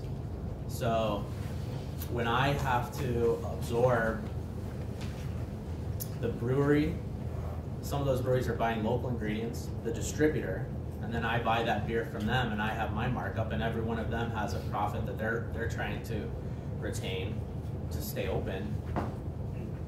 I'm gonna have to take price, or I'll eventually be out of business because my costs are gonna increase. Labor and cost of goods will increase beyond what I can afford. One of the things I heard was there was concern about the elimination of the 80-20 rule at the federal level. But I'm also getting the sense that that rule is kind of meaningless. Anyhow, so we could put a state law, like 80-20, reinstate what the federals have repealed, but I'm not sure that's going to help much. But I also question if it's, I don't know, there's probably other ways you could, if the real concern is that people are doing they're getting paid a tipped wage, but not doing a tipped job, I think there's other ways that you could create compliance behind that through law. I know we need to move on, but we are economic development, housing, and general affairs. Oh, you are? Housing. Excellent. Yes, it's housing. So housing is yeah. a huge Right issue now. for us, and we're going to be doing a fairly substantial housing bill this year. Bring me And- back for that. Yeah, we would love that. We So hear my- this from our restaurateurs in Brattleboro too. Right. I mean, we So- just there now. We want to know, Yeah. how far on average are your employees driving to work for you? Um, Where are they living? The Waterbury restaurant, anywhere from Burlington to Barrie to Morrisville. So long hikes, most of those. In Waterbury, some of them can live locally. Stowe, very rarely do they Yeah. live in Stowe, and that's unfortunate. I think it's a mixture of. I don't think some of the numbers are accurate. I see these vacancy rates that say 3%, and I was presented with data that showed a 0. So I think. Whatever it is, it's not a healthy vacancy. It's not healthy. It's not healthy. And Yeah. what's happening is I think that there's a nomadic. As soon as you're talking about employees that rent, they're much easier to be nomads. They're looking out west at all the other towns that are also doing very similar things, that are maybe figured out how to do public transportation better. So all of a sudden they don't need a car. Right. In Vermont, it's very expensive to have a car. Costs are we're slightly more expensive on a lot of things, I'm sure you know, and I think that there's a anti-development sentiment that has created a vacancy rate that's unhealthy and unsustainable. And you said some of your employees own their own homes. Yes, yeah. So do they tend to own them in the communities they're serving? Close. I mean, Stowe, Morrisville, Waterbury, Duxbury, Baston. You know, not huge. Not so far away, though. Bolton. So the people that own their homes are not commuting as far. Is it fair? No, it could be the same. I think a lot of, I don't know, any of them that live in Burlington, I don't think own. So yeah, I guess you could say Yeah, that. my guess it's is a little you tighter. If you did a study Yeah. of it, you'd find that Yeah. that would probably be the case. Thank you. You're welcome. But yeah, with housing, I think that I'm a select boardsman in Waterbury. So if we can't grow at inflation on the grand list, that's potentially increased taxes too. And I know we have a vacancy problem. Why not try to figure out how to do smart growth, higher density in downtowns? The younger generation wants to be able to live and work in a downtown, not have a car. I mean, there's so many things. We're right there. Yeah. No, and it reminds us once again that housing is really the nexus for so many of For the sure. issues that we're trying to deal with. And I don't know how you deal with the transportation thing. I think that the state really needs to look at it. The bus in Stowe only runs to 9:30, so an employee can get to work, but they can't get home. So they need a car. It's not 365 days a year. So they need a car, because why would they not have one this season? You know, it just doesn't work. So. And they threatened to cut the seasonal bus. Oh, I know. I was almost in that meeting the other day. Yeah. Feel free to help that transportation. How you feel? Thank you for your. But yeah, can I answer any other questions? I am. We know how to reach you. I'm an open book. I mean, I'm happy to show you my real numbers, bring in other restaurant owners, and at some point, servers and bartenders too, to come in and talk about. I think that is well noted. Yeah. And the Vermont Network, I think we have a couple.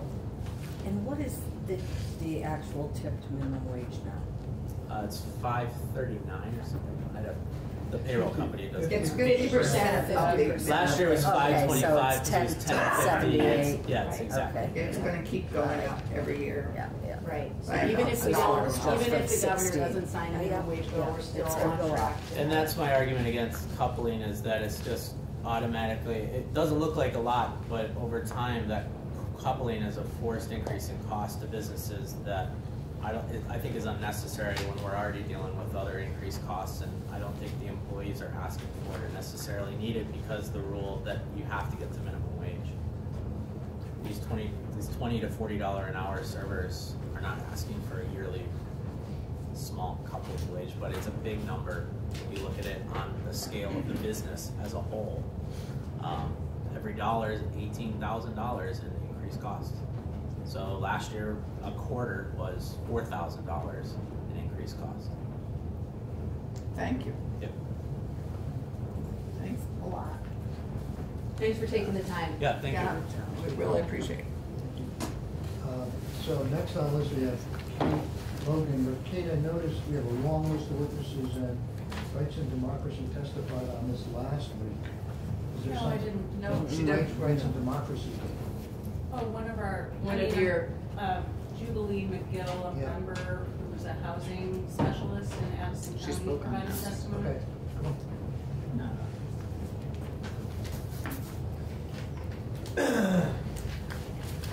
Because because I mean, the only reason I said that because I've cut down several people from the chamber wanted to testify, and I did restaurant owners, and I said only one witness per group. Oh, yeah. So I've cut people off that wanted to testify. So No, I would have prepped her, to provide testimony.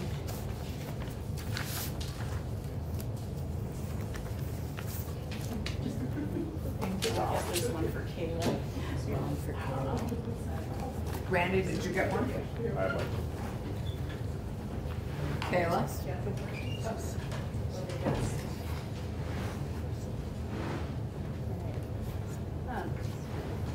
So for the record, good morning, my name is Kate Logan, Director of Programming and Policy for Rights and Democracy.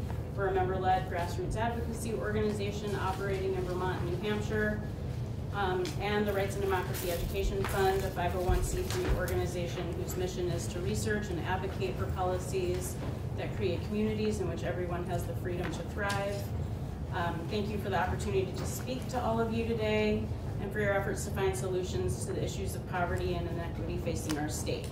I'm testifying today on behalf of both Rights and Democracy and as a co-facilitator of the Raise the Wage Coalition, consisting of nearly 30 organizations, groups focusing on women's rights, children's well-being, racial justice, hunger and homelessness, affordable housing, disabled Vermonters, low-income Vermonters, socially responsible business, and the majority of union members in our state, who all share a common goal of raising the wages of Vermonters in order to provide wages that will allow working people to meet the basics to support their household budgets. We support S.23 and its pathway to a $15 minimum wage by 2024, but we also continue to support, as we did last spring in a memo sent to House members of the committees contemplating the issue, amending this bill so that it includes moving toward one minimum wage that covers tipped workers and high school students, as well as clear language to make appropriations for any state budget impacts of increasing the minimum wage and for the adjustments to child care financial assistance eligibility that were discussed by Deb Brighton last week. I'll discuss each of these issues in turn, but I first will focus on the argument in favor of implementing a higher minimum wage standard in Vermont. This argument, I think, is an answer to a set of complex questions that the legislature is facing. What should our wage floor be in Vermont, and to whom should it apply? Is raising the minimum wage a good response to wage stagnation and growing income inequity? What should we do to promote sustainable economic growth in Vermont, which has a private employment sector overwhelmingly composed of small businesses?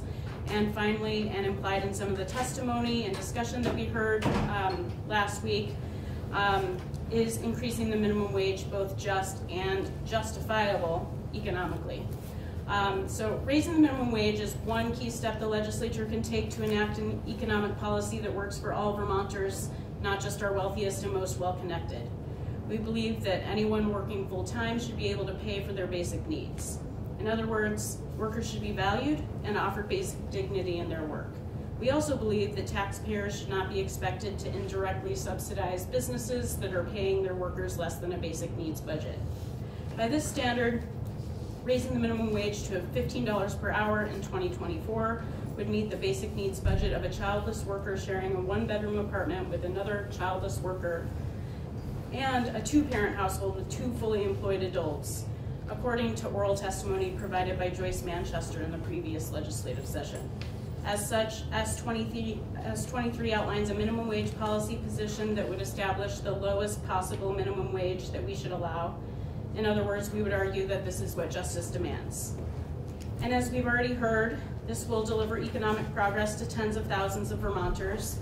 A gradually phased-in $15 minimum wage would deliver broad benefits for nearly 1 in 3 working Vermonters, raising their pay by an average of $2,000 a year and beginning to reverse decades of pay inequality.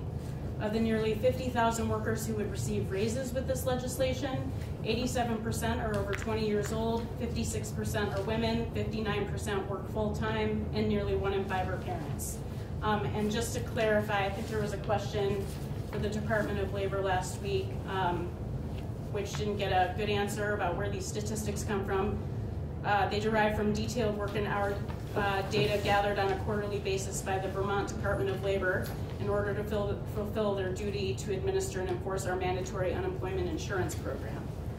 Further, Raising the minimum wage for the lowest paid jobs will establish a wage floor that will benefit all of those whose wages provide for their income. That is the vast majority of Vermonters. As we've heard, wages have stagnated for most Vermonters.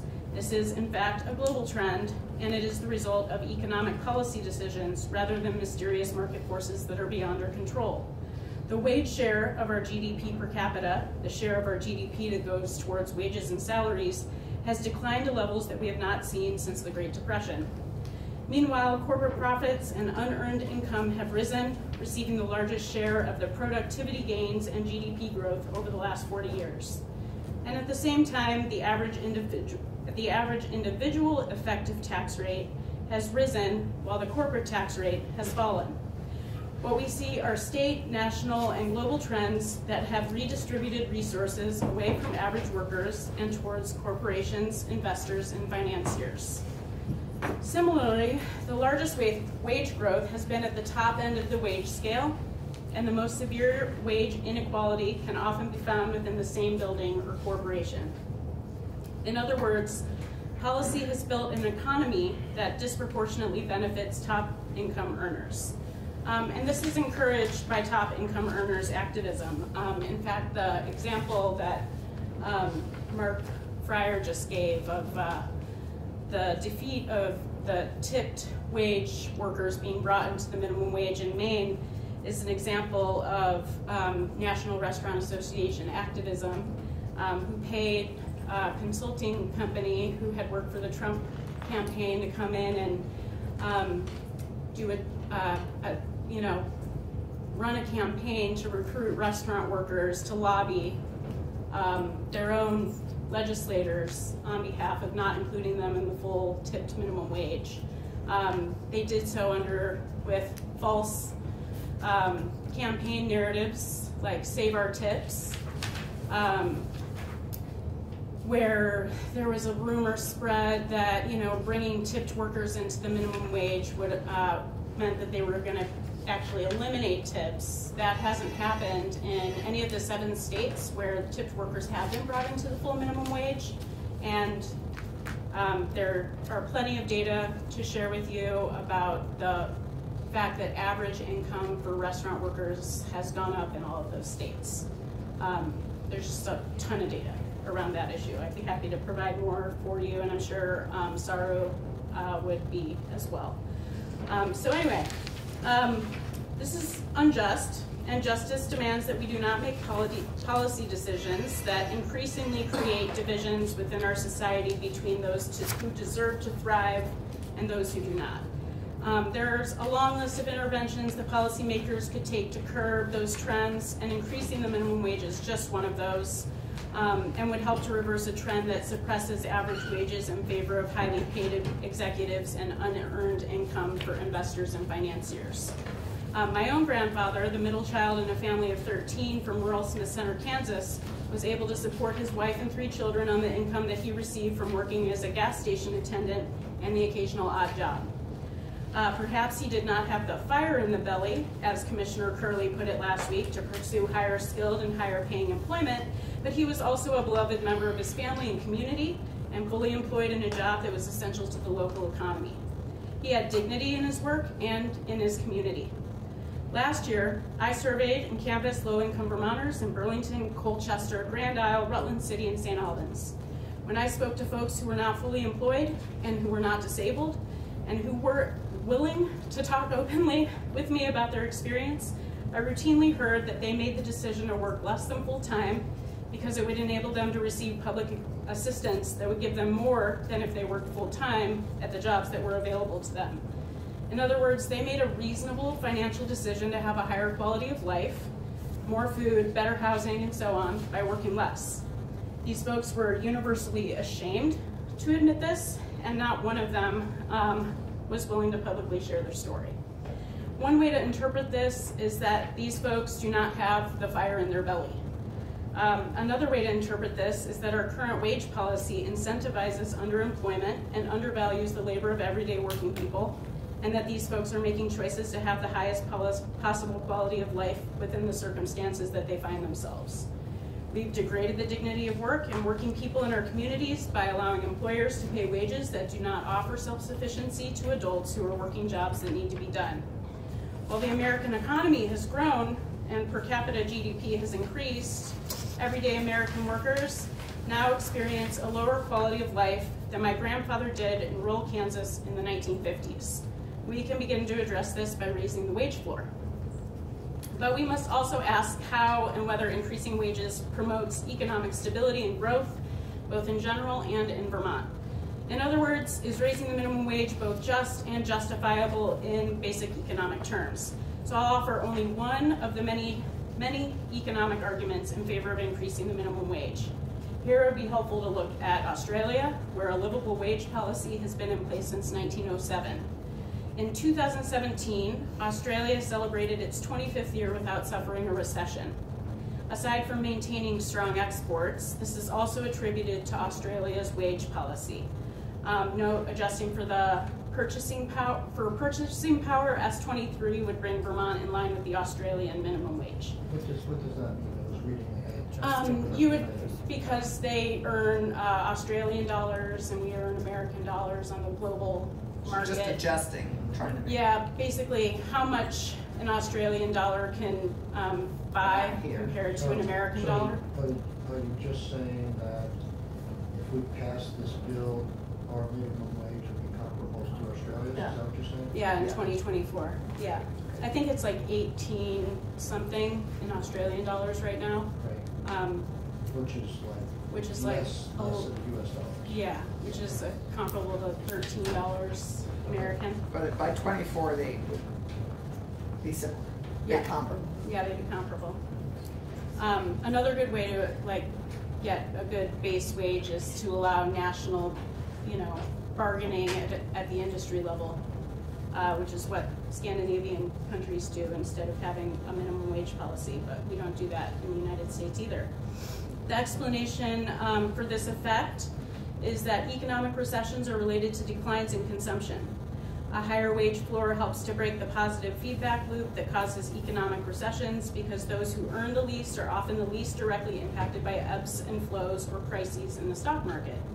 But differently, those with the lowest incomes spend the majority of their income on consumer goods. Even when the stock market fluctuates, the average worker will continue to purchase goods at roughly the same rate that they usually do, even while investors suffer losses in their stock portfolios, that is, their unearned income. With no significant decline in consumption, there's no need to lay off workers, which would cause a further decline in production, consumption, and further layoffs.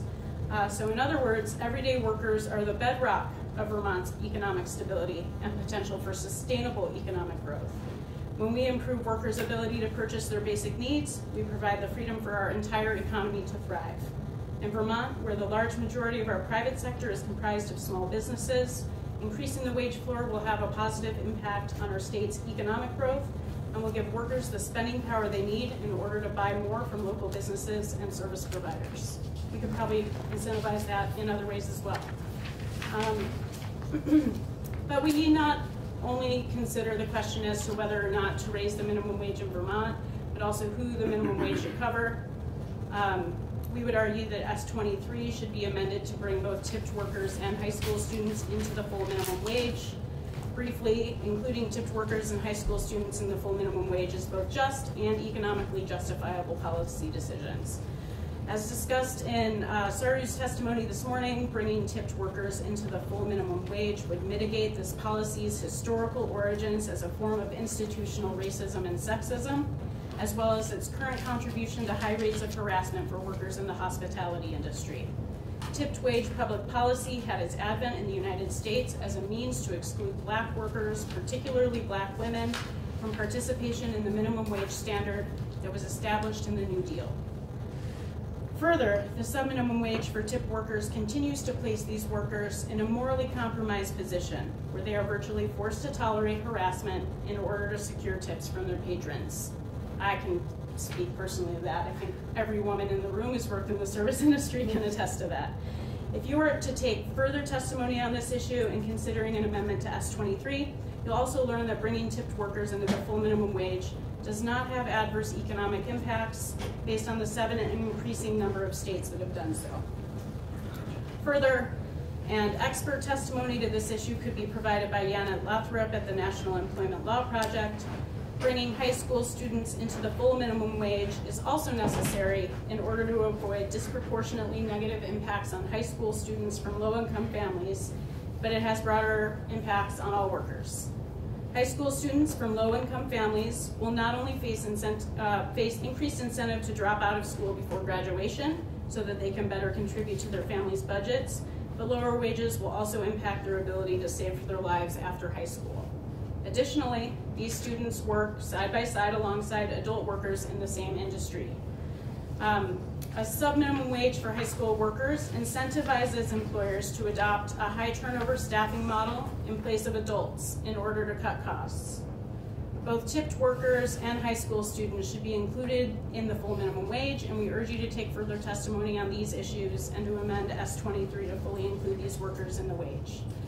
Additionally, we would further ask that the committee amend S.23 to address one phrase in section 2, quote, to the extent that funds are appropriated, unquote. As Deb Brighton testified last week, expanding eligibility for the CCFAP to hold harmless working parents who receive pay raises as a result of raising the minimum wage is essential to ensuring that this policy change does not harm some of our most vulnerable low-wage workers, parents, and the children of those parents. In addition, this section of the bill includes appropriations for all other public budget lines that would be impacted by increasing the minimum wage due to increased wages for some state employees and contractors who provide essential services that are publicly funded, such as home health care aides. The appropriations language in S.23 should reflect the necessity to make appropriations rather than setting out recommendations for how to allocate funds in case they are appropriated. And finally, just an additional note in response also to Mark Fryer's testimony regarding boosting enforcement capacity. If we were to add or continue to have a sub-minimum wage for tipped workers, currently the state has, I think, 2 field staff at the Department of Labor in the Wage and Unemployment Unit. That covers all places that pay wages and pays unemployment insurance, or pays into unemployment insurance. Those staff are largely funded by federal dollars in order to administer the unemployment insurance program. And so this, we have some ideas about how to boost enforcement in the state through empowering workers to take public action on behalf of the state. But I think the kind of enforcement, especially with the sort of data that we had from the Obama administration regarding the lack of worker awareness of the law, coupled with the lack of compliance with the law, I think suggests that you'd have to, I don't know. Well, 84% lack of compliance. 84, high. Right, and so we don't have good data on the lack of compliance in Vermont. We're trying to address that through a study that is chaired by a professor from Middlebury College right now, which we hope to have by next month. But partially the reason that we don't have the data that we want is because we have 2 people to enforce data reporting from people who pay wages into the unemployment insurance program, and there are all these data points that they want employers to provide, including how many hours folks have worked, et cetera, but they can't enforce it, and they don't really have the capacity to even clean the data when somebody types the wrong number into the system and things like that. And not every small employer uses a payroll service, so it relies heavily on their own data too. So I'm just a little nervous about expanding enforcement capacity to continue to make sure that people are making the kind of money they're supposed to be making. Well, just to clarify, you're not saying we shouldn't expand enforcement capacity. Yeah. You're just saying you don't have faith in the capacity we have now. I don't, and I don't have faith in the state's willingness to boost enforcement capacity in this one particular area. Well, and further, elimination of the tip minimum wage makes this a non-issue. There's no longer any question about whether somebody, a worker is getting a minimum wage. They're just paid the same way everybody else is. It just eliminates administration of it. But also, if they're, with the DOL money, it's federal money, it's primarily for UI. And if it's federal, it means they wouldn't be able to go and enforce minimum wage issues because now, because of Trump's rule rescinded. Yeah. So we'd have to fund all of the enforcement ourselves, or find other creative ways to boost enforcement. But it just seems like probably eliminating like a very complicated reporting requirement in the tipped wage, additionally rectifying the historical wrongdoing is probably the better idea. So we're grateful for your leadership on this issue. Despite S40 being vetoed in the last year's session, we thank you for taking our testimony today. Please join with working people, supportive business owners, and your constituents and raise the wage for nearly a third of our workforce and help us make the Green Mountain State a leader for working families in the middle class. Thanks. Thank you. Thank you very much. Okay, next we have David Wickenberg. Nice to see you, David. Nice to see you. How are you? I know, first time this session. There was a mistake on your agenda. I'm not here on behalf of the Vermont Association for Justice. Child lawyers are getting minimum wage already. Many of our clients are not. No, I'm here for 3 clients. Working Vermont, which is a coalition of many of the public and private sector unions in the state of Vermont, AARP Vermont, and the Coalition of Vermont, Community of Vermont Elders. Sorry, lots of clients. I will be brief. So Working Vermont, Working Vermonters, Co, and AARP. AARP Vermont, yeah. And I'm going to read in the COVE and the AARP statements are brief. I've sent them to the committee and you have copies too. So just a few points, and I will be brief.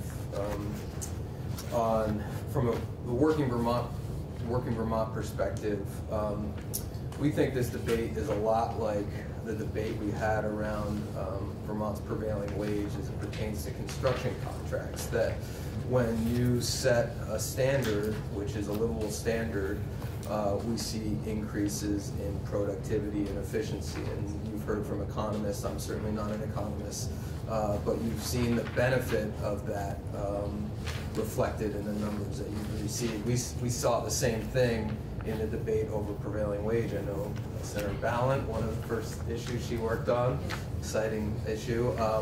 But the state of Vermont has recognized that for construction workers that there's a minimum that is appropriate, and we saw it fit to increase that by 42.5% a few years ago to acknowledge for the appropriateness of having benefits included in what wages are paid to construction workers in the state of Vermont.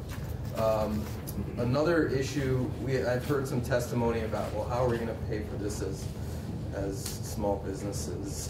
One thing I just wanted to point out is that we saw in the last few years one of the largest redistributions of wealth in our country's history through the tax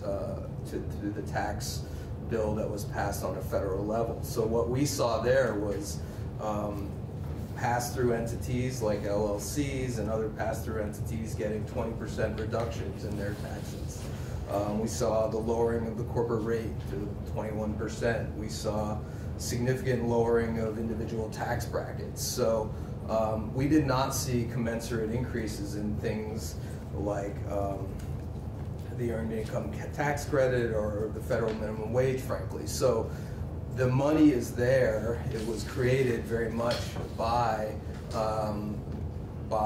this tax cut, and we think that it's appropriate that if you're going to give the wealthiest companies and individuals a massive tax break, that some of that money should flow to the workers that are helping them create the wealth. So.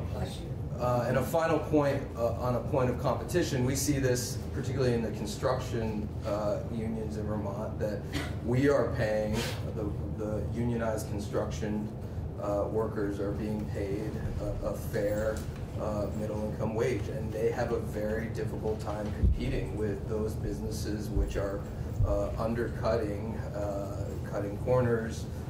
Just as a side, I appreciate the last two witnesses talking about enforcement, and I hope that we can come back here later in this session and talk about enforcement and the need to enforce our laws, whether it's wage and hour laws or laws around misclassification, because what a lack of enforcement does is really drives businesses to those that are cutting corners at a competitive disadvantage for those that are doing the right thing.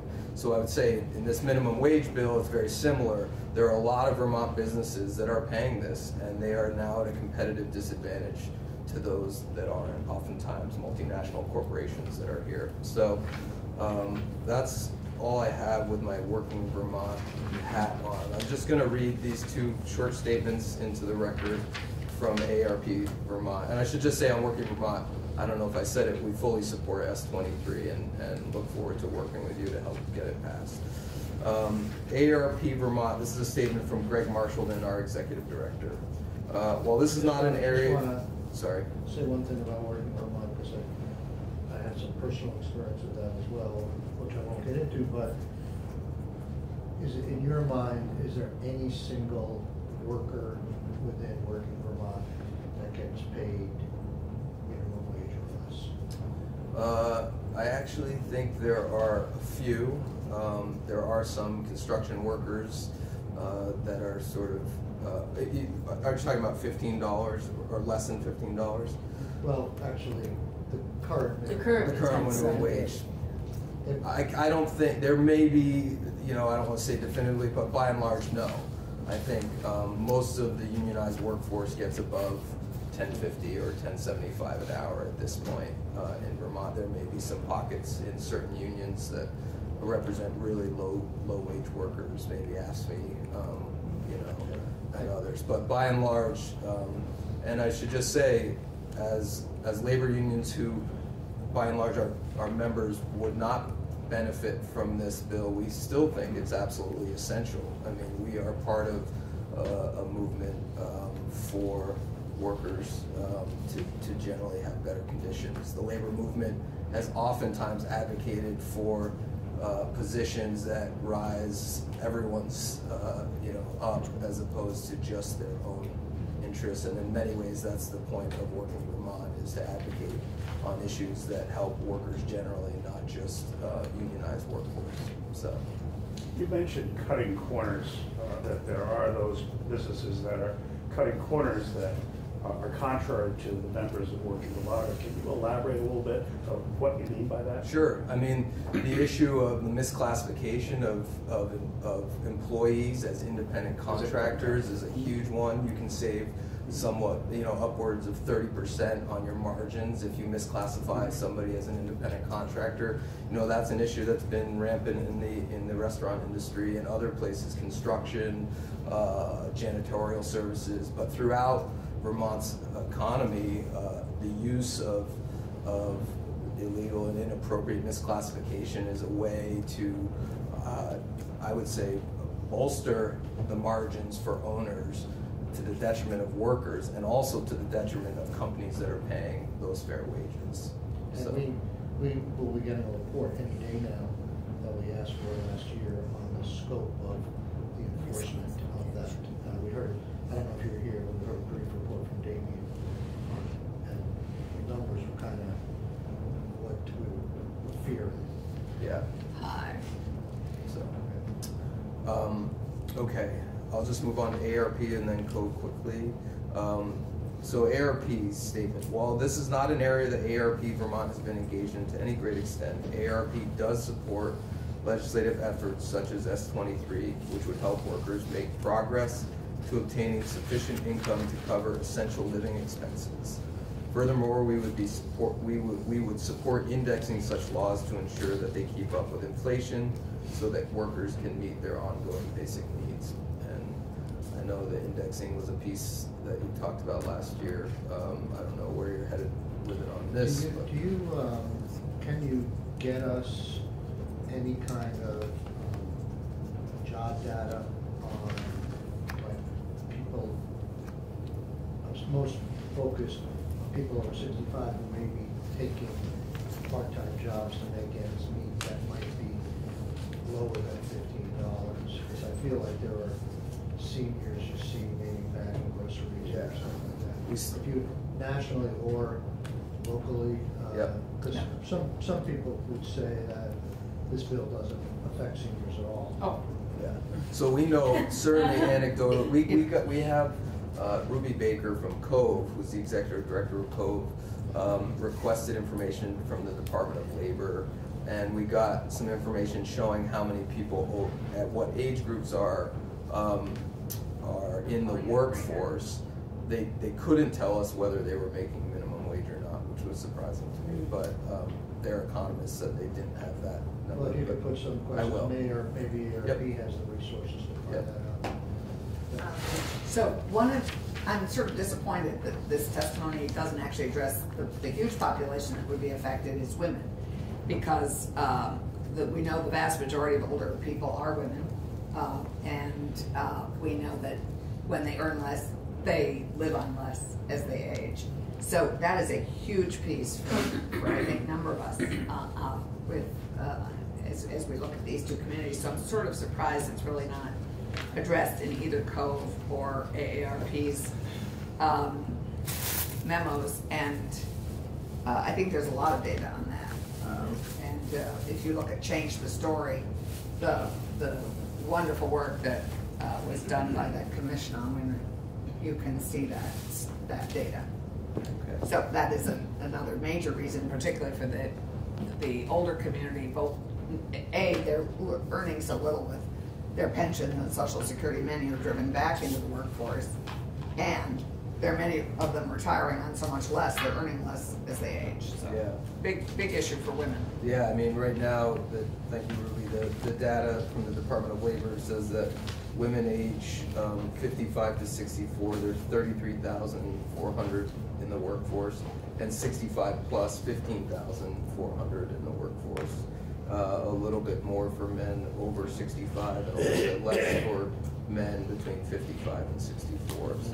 But no idea what their wage levels are. The Department of Labor apparently doesn't track that. So we need to ask them. I mean, a lot of this is just us embedding, asking for measures in our bills, which we have to remember to do all the time, or we can have almost no government accountability. Okay. We did, Jack. You want me to? You have this? We have it. Okay. Thank you, David. Thank you. Nice to see you. I should just say for the record that both ARP and Cove support S.23 and encourage its passage. And we're grateful for this. Thank you. Thank you. Austin Davis. Did you want to take a break, Mr. Chair? No, I'm going to try and go right through and then take a break here before we hear from He is going to turn us all into camels. Gotcha. Well, we would appreciate brevity. I didn't see a drafting request on the Campbell. The camel bill, legislators as camels. It made it cabaret. All right. Well, for the record, Austin Davis, Government Affairs Manager at the Lake Champlain Regional Chamber of Commerce. Thank you, members of the esteemed Senate Committee on Economic, Housing, and General Affairs for inviting us to speak last week and making time for us this week. And we would like to start off by saying we see that the Vermont economy is currently experiencing a labor shortage with an unemployment rate of 2.8%, and in the Burlington area, an unemployment rate, which is near and dear to us, employment rate of 2.1%. And as our governor noted last week, our state has about 15,000 fewer workers than in 2009.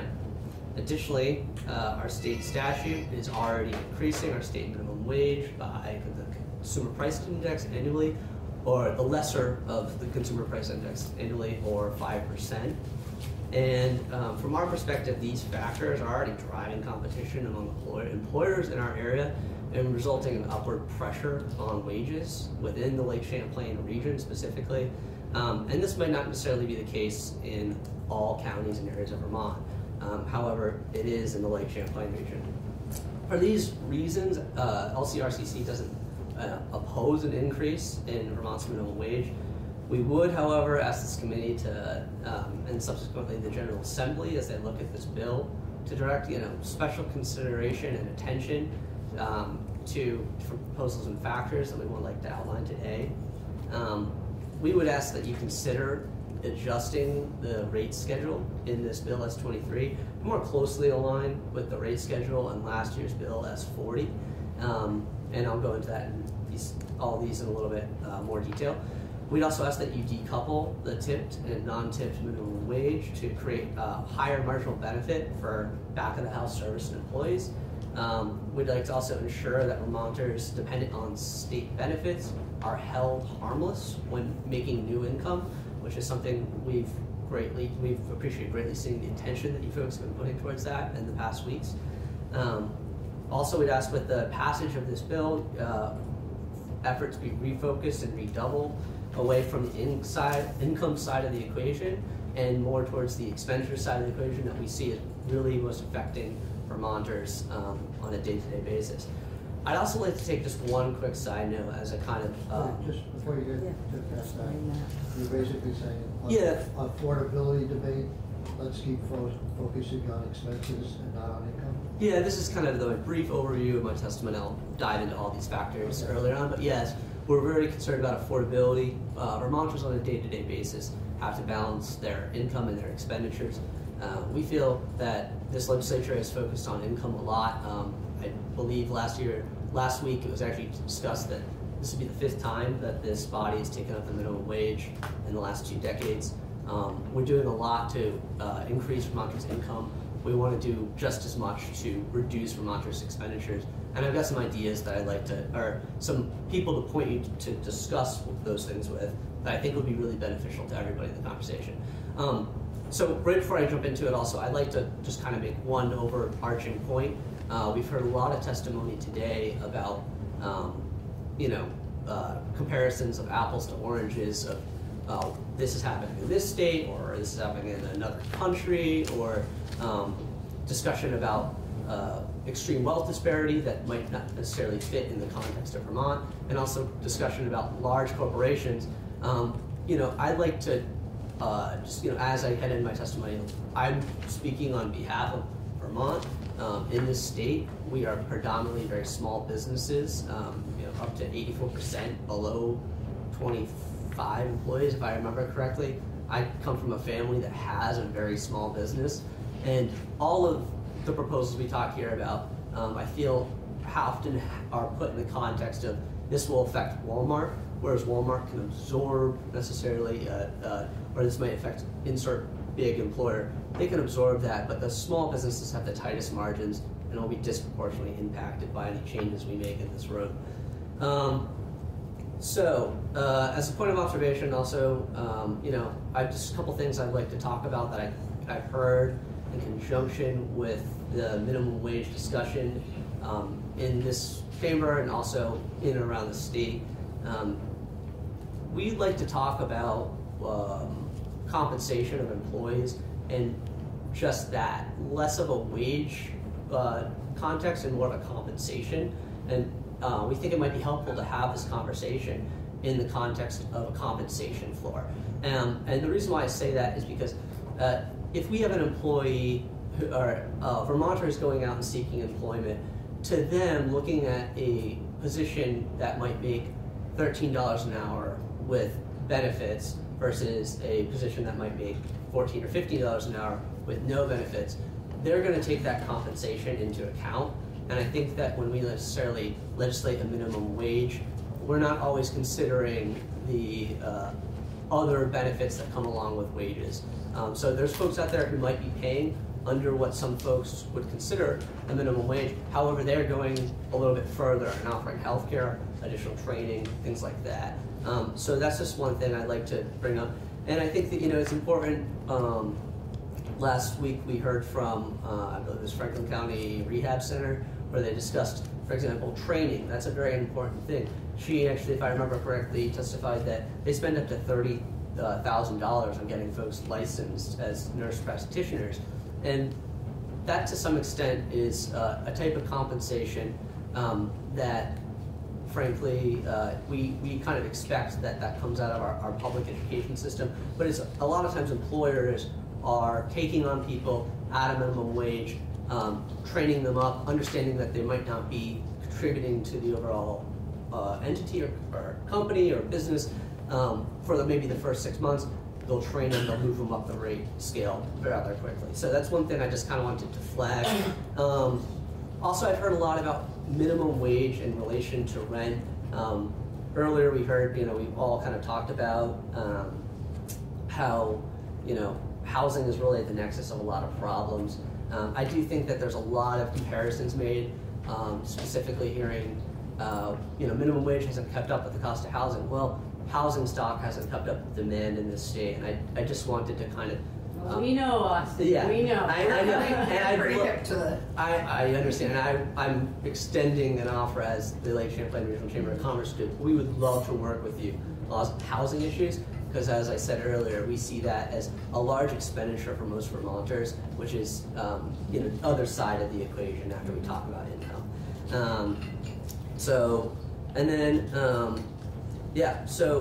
to get into what I was discussing earlier about a slightly less aggressive rate schedule, I think last week it was discussed that it was about 6.1% average increase in wages, which is being proposed in this bill, S.23. I didn't actually get a chance to go back and look at what S.40 was, but as you all know, you're looking to hit the same target in a shorter amount of time, and that's creating a larger, more aggressive increase. We'd ask that you just kind of stick closer to that last year's scheduled increase, which might push you out to 2025 to hit that $15 an hour target. However, we feel that the business community to some extent is planning with tight margins to, in good faith, reach those targets, and even just an additional 1.5% of increase in that rate can have really big ripple effects across a small business's books. So I just say what you expect me to say. You're each playing your role, is that what you're saying? Oh, It's almost like I didn't have to submit the testimony. we agree with you as to the pace, and we would have been there had it not been for the veto. Exactly. Yeah. And I understand that, and it's a new year, it's new parties who have come to the table, and we're all want Same to parties. I was going to say, same party. Different attitudes. All right, that's fair. I'll concede that point. But I do think that you're still asking business communities to take on this for a factor that they couldn't have influence on. They couldn't have influence. It wasn't the business community that vetoed the legislation. It would be the business community that would feel the consequences of more aggressive increase in a quicker time that will have more strain. So I just want to say on the comments you made about added benefits that go into what people pay, Senator Brock and others had an amendment on the floor last year to do that. We looked at that in the summer study committee. No state except one city has ever gone into that level of detail surrounding a minimum wage proposal. It can become very complicated very quickly administratively, and I would bet my last dollar that if we went down that road, the next argument is that we can't do this administratively, it's not worth the cost, and the bill would sort of unravel. So I appreciate the equity thing, but there's also a practicality. And we face practicality issues all the time. You should have been here last year when we tried to do paid leave, and the Department of Labor said it would cost $10 million to administer the program. That's right. It's a little absurd. So, Austin, thank you for your testimony. I think affordability has two sides, and sadly, you cannot ignore the income if you're only looking at expenses. That's an absurdity.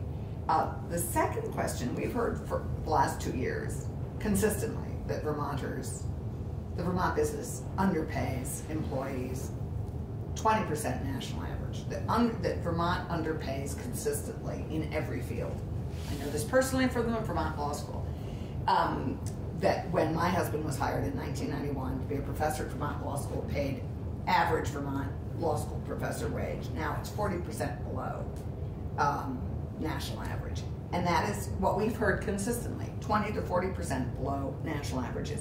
I'd like to ask you what you're going to do on the employer side and on the small business side to bring wages up to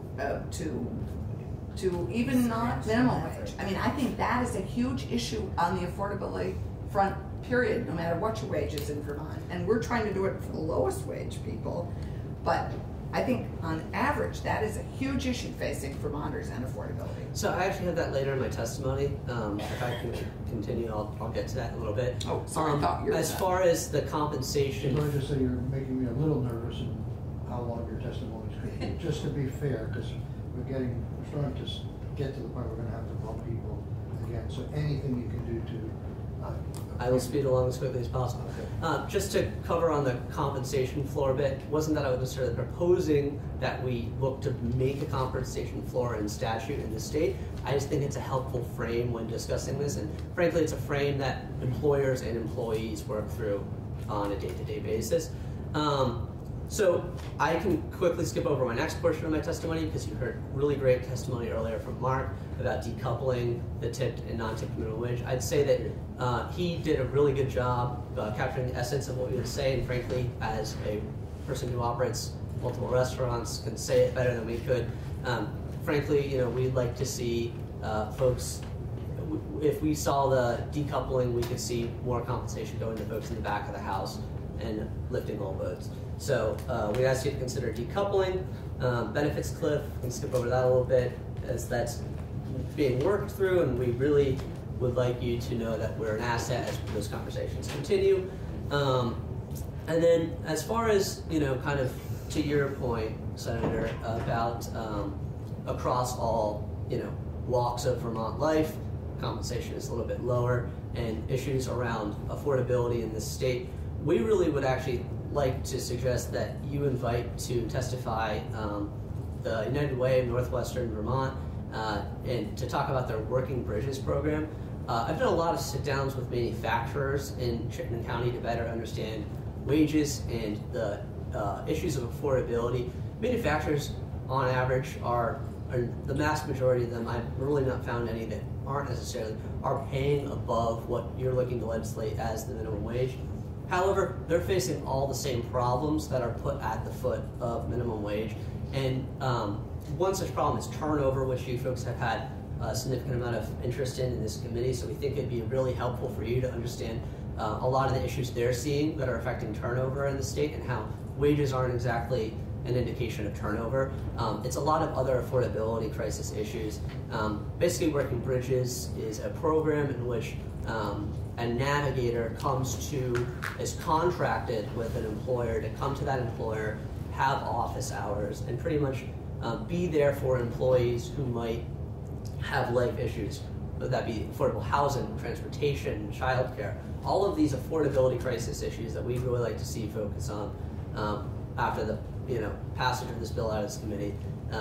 They focus on these things, and as I said, they focus on these things with employees who are making above the wage that you'd like to legislate, and we just think they'd be a really good asset to you. That would be fine. We're not in the business of seeking people out, but I'm sure you can find a way of getting him to contact us. I can do that, certainly. We're probably going to have one more day, or part of a day on testimony, then we're going to start moving on to discussing the bill in the committee. So if you want to follow up on that, you should do so sooner. I know Senator Brock has somebody he's interested in having testify. I'll work with Senator Brock to find a day that's convenient for his witness, and it looks like your witness at the same time. So as I said, I'll keep it short as requested. We are here as an asset to kind of work with you to take on these harder problems outside of wages. We see wages as one portion of the equation that we really need to focus on. And in our area specifically, we've seen that wages, even if you are achieving high wages, just by issue of vacancy rates or unavailability of childcare, long waiting lines for different services, wages don't solve all these issues, and we'd really like to get to solving them. Thank you. We all like to get them all So, Sorry. Former colleague, alum of the house.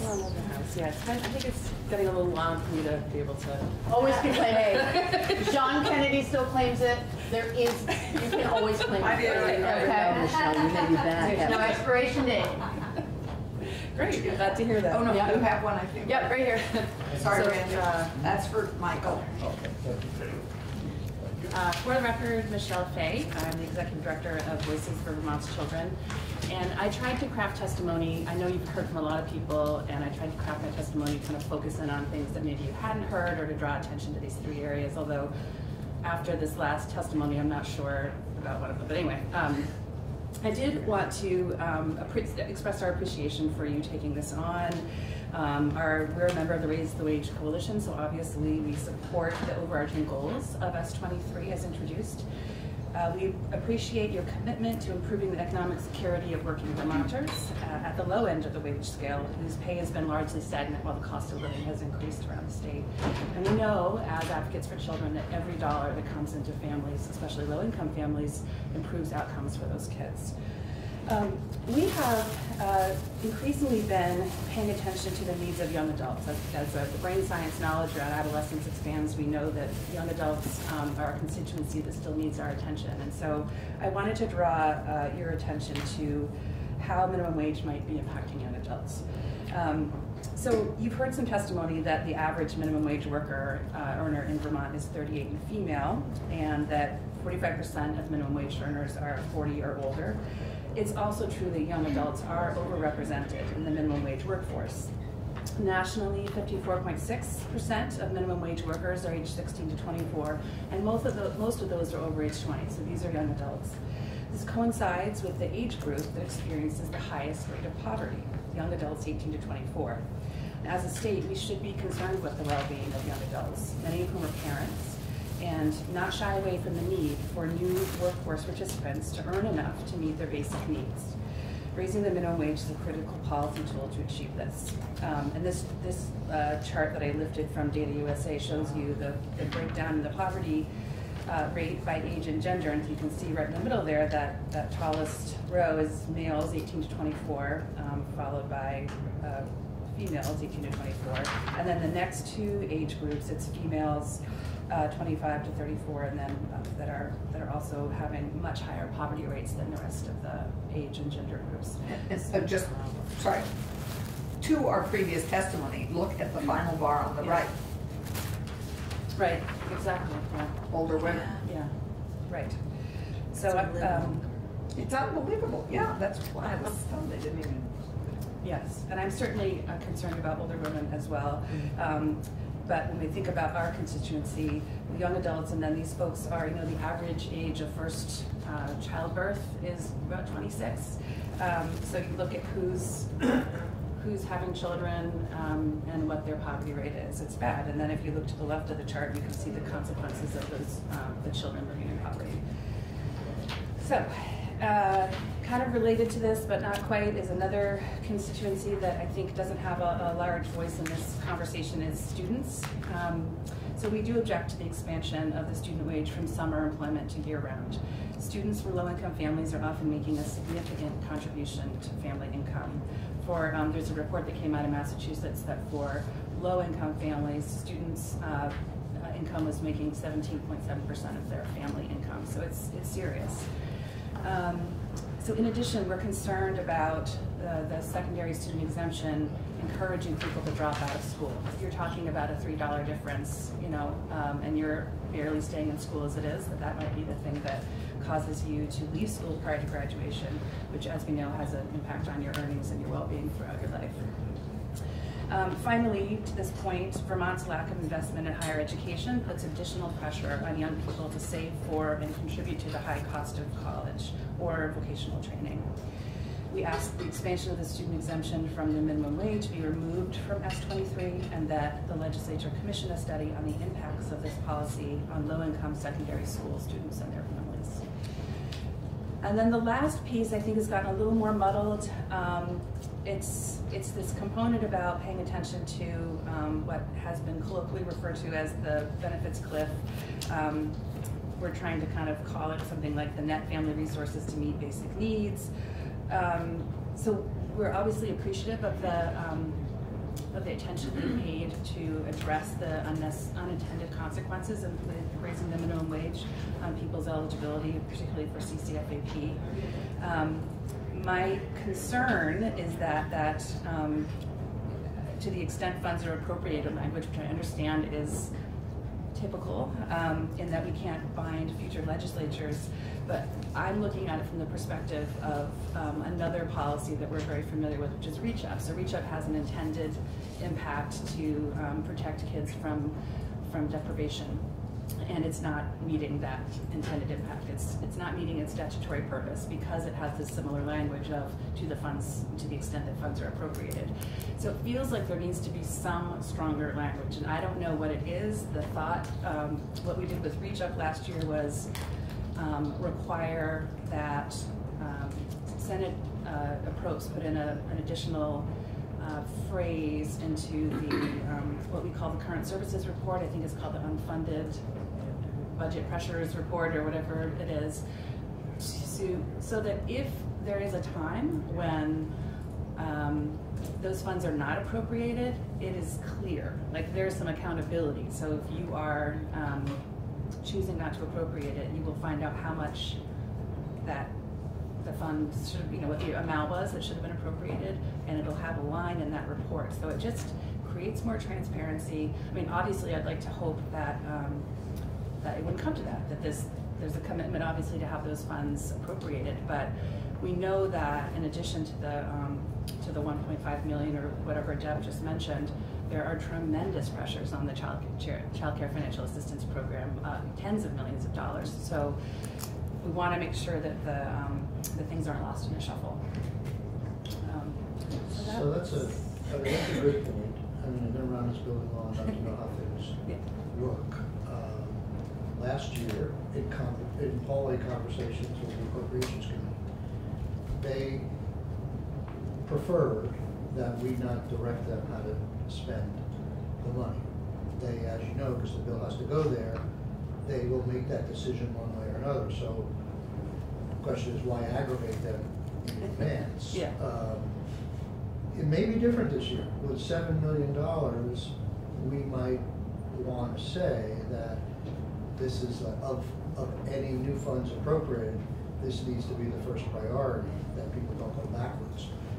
So we'll look at it and see, but I have to be honest. I mean, this is the kind of stuff that they're going to decide, and it's not.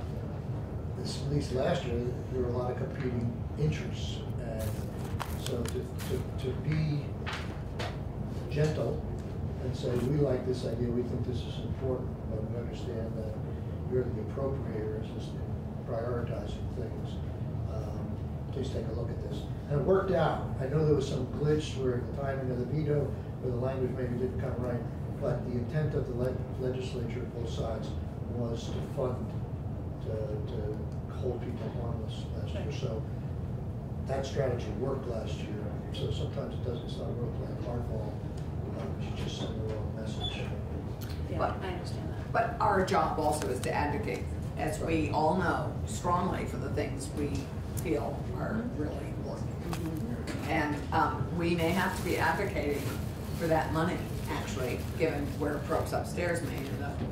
Who knows if the $7 million as an aspirational aspect of the budget will actually be honored, and even within that $7 million, we don't know where it will be. All that is true, but given the government put $7 million on the table and a fierce, not only need and advocacy around that, that's going to either stay or grow. I find it hard to believe that if you get that kind of money, they're going to let people go in the wrong direction as a result of new money. I think it totally depends on what is cut in to make that $7 million. Yes. So quite honestly, I think that is the piece that I'm not fully appreciating. It's where the tit for tat on that is. Okay, so we'll see what they come up with in language next week, and if we want to be more aggressive, we can do that. Well, it's something that we'll continue to have. I mean, my experience of Senator Kitchell is that she's a big fan of transparency. She's the one who fought for that reach-up language. You also get it in there. So I feel like that's a conversation we'll pursue as well. No, it supports her interests and value. Thank you, Michelle. And stick around because we're going to have a little discussion on student wages with Damien after.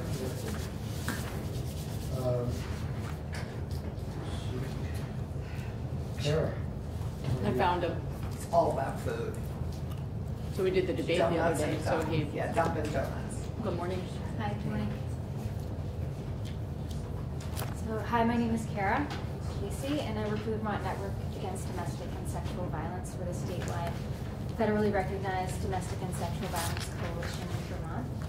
And I'd like to thank you for the opportunity to speak to you today in support of S.23. And I'll go over my testimony. I didn't specifically address the tipped wage, but I would be happy to give you my thoughts about that and answer any questions that you have about that. So the Vermont Network supports legislation that would help to mitigate the impacts of poverty. Statistics show that people who live in poverty are twice as likely to experience sexual assault. And we know that domestic violence often, 99% of the time, includes some form of economic abuse. Economic effects of domestic and sexual violence are pervasive and long-lasting. Just to give you an idea of some numbers, recent studies estimated the lifetime costs of rape alone was over $122,000 per victim. And for intimate partner violence, it was over $100,000 per female victim and over $20,000 per male victim. And this includes the impacts to the survivor as well as the society as a whole.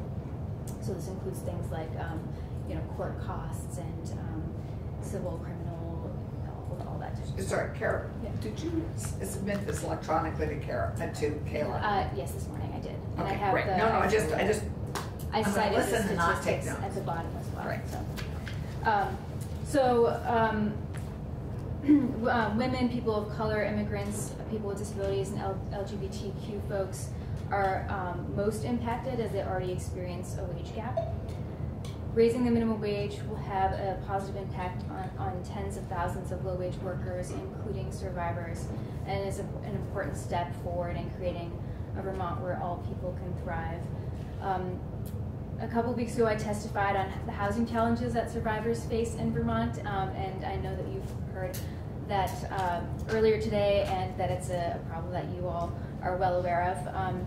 In Vermont, domestic and sexual violence advocates have identified lack of affordable housing as one of the largest barriers to survivors in moving out of shelter and gaining economic independence and stability. It's a challenge for Vermonters, housing, but especially for minimum wage Vermonters. And I know that you've heard that it would take $22.40 an hour of a wage to afford a two-bedroom home in Vermont. So that's $22.40 today, not $15 in 2024. We feel like this raise is long overdue. And we also welcome any conversations with you around housing and how to create more affordable housing in Vermont. It's something we're really committed to. Last year I met with a group of survivors, young mothers living in shelter. We were there to talk about employment. It was an employment workshop. And they were sharing their work experiences, their challenges now that they were single moms, and their hopes for the future. When talking about getting back to the workforce, they spoke of the challenges of working minimum wage, feeling undervalued, and asking, is it even worth it to work? Then one woman said, very optimistically, and this is a true story, I heard that they just passed a bill to raise the minimum wage to $15 an hour. And I had to tell her, yes, they did.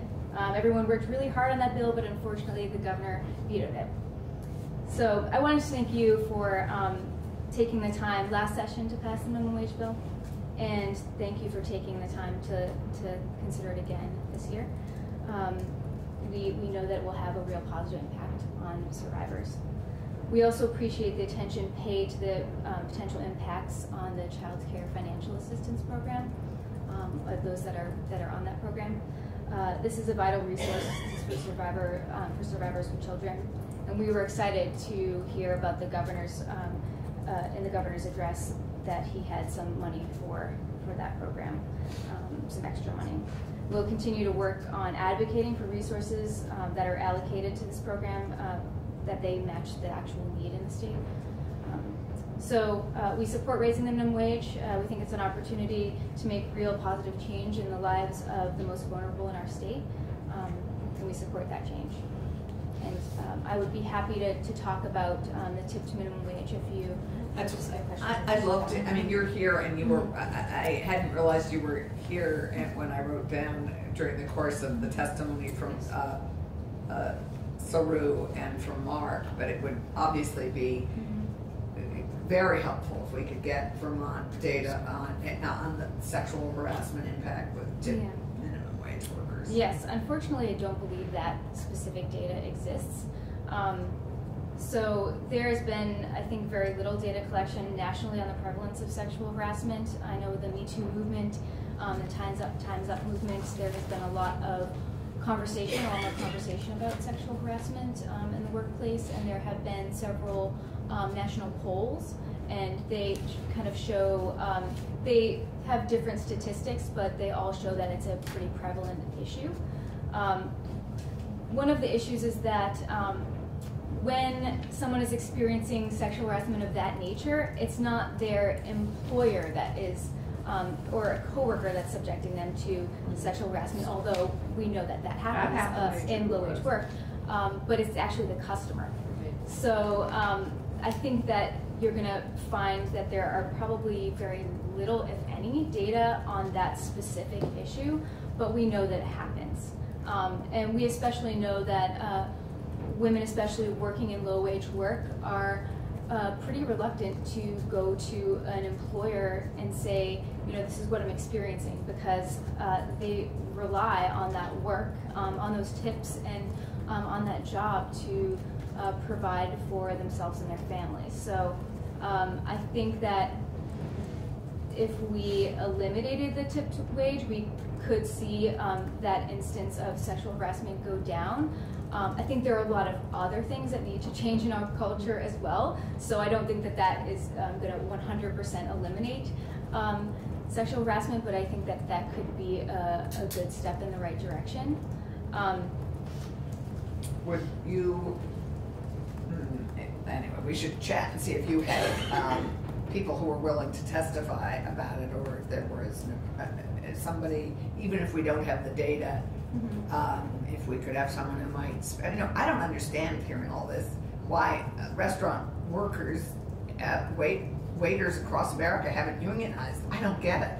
I don't get why they haven't formed a powerful response to all this. It's interesting to me. Yeah, I think that's some of the work that Saru is trying to do at Vermont. Yeah, Saru is definitely, Yes. Saru. We also hopefully will get to revisiting the issue of sexual harassment in another bill. Yes. Yes. Very much. Yes, I was listening to that. But if you had witnesses you thought would be appropriate and could speak to this in a knowledgeable way, I think we would really, that would be helpful. Okay, I did reach out to our advocates last week, and we had a discussion around this. I didn't get anyone that said, I have someone that is going to be willing to testify. I can see if somebody would. It would be helpful. Yeah. I think it's easy to dismiss if there isn't testimony about it. Right. And I would like to point out that oftentimes we hear from employers that are doing the right thing, that are paying fair wages, that have a seemingly really great work environment, and we're not hearing from those workers that are working at places that do not have that type of work environment, because frankly they don't have the time, or they're not knowledgeable of the resources available to them. They're not knowledgeable of what's moving forward.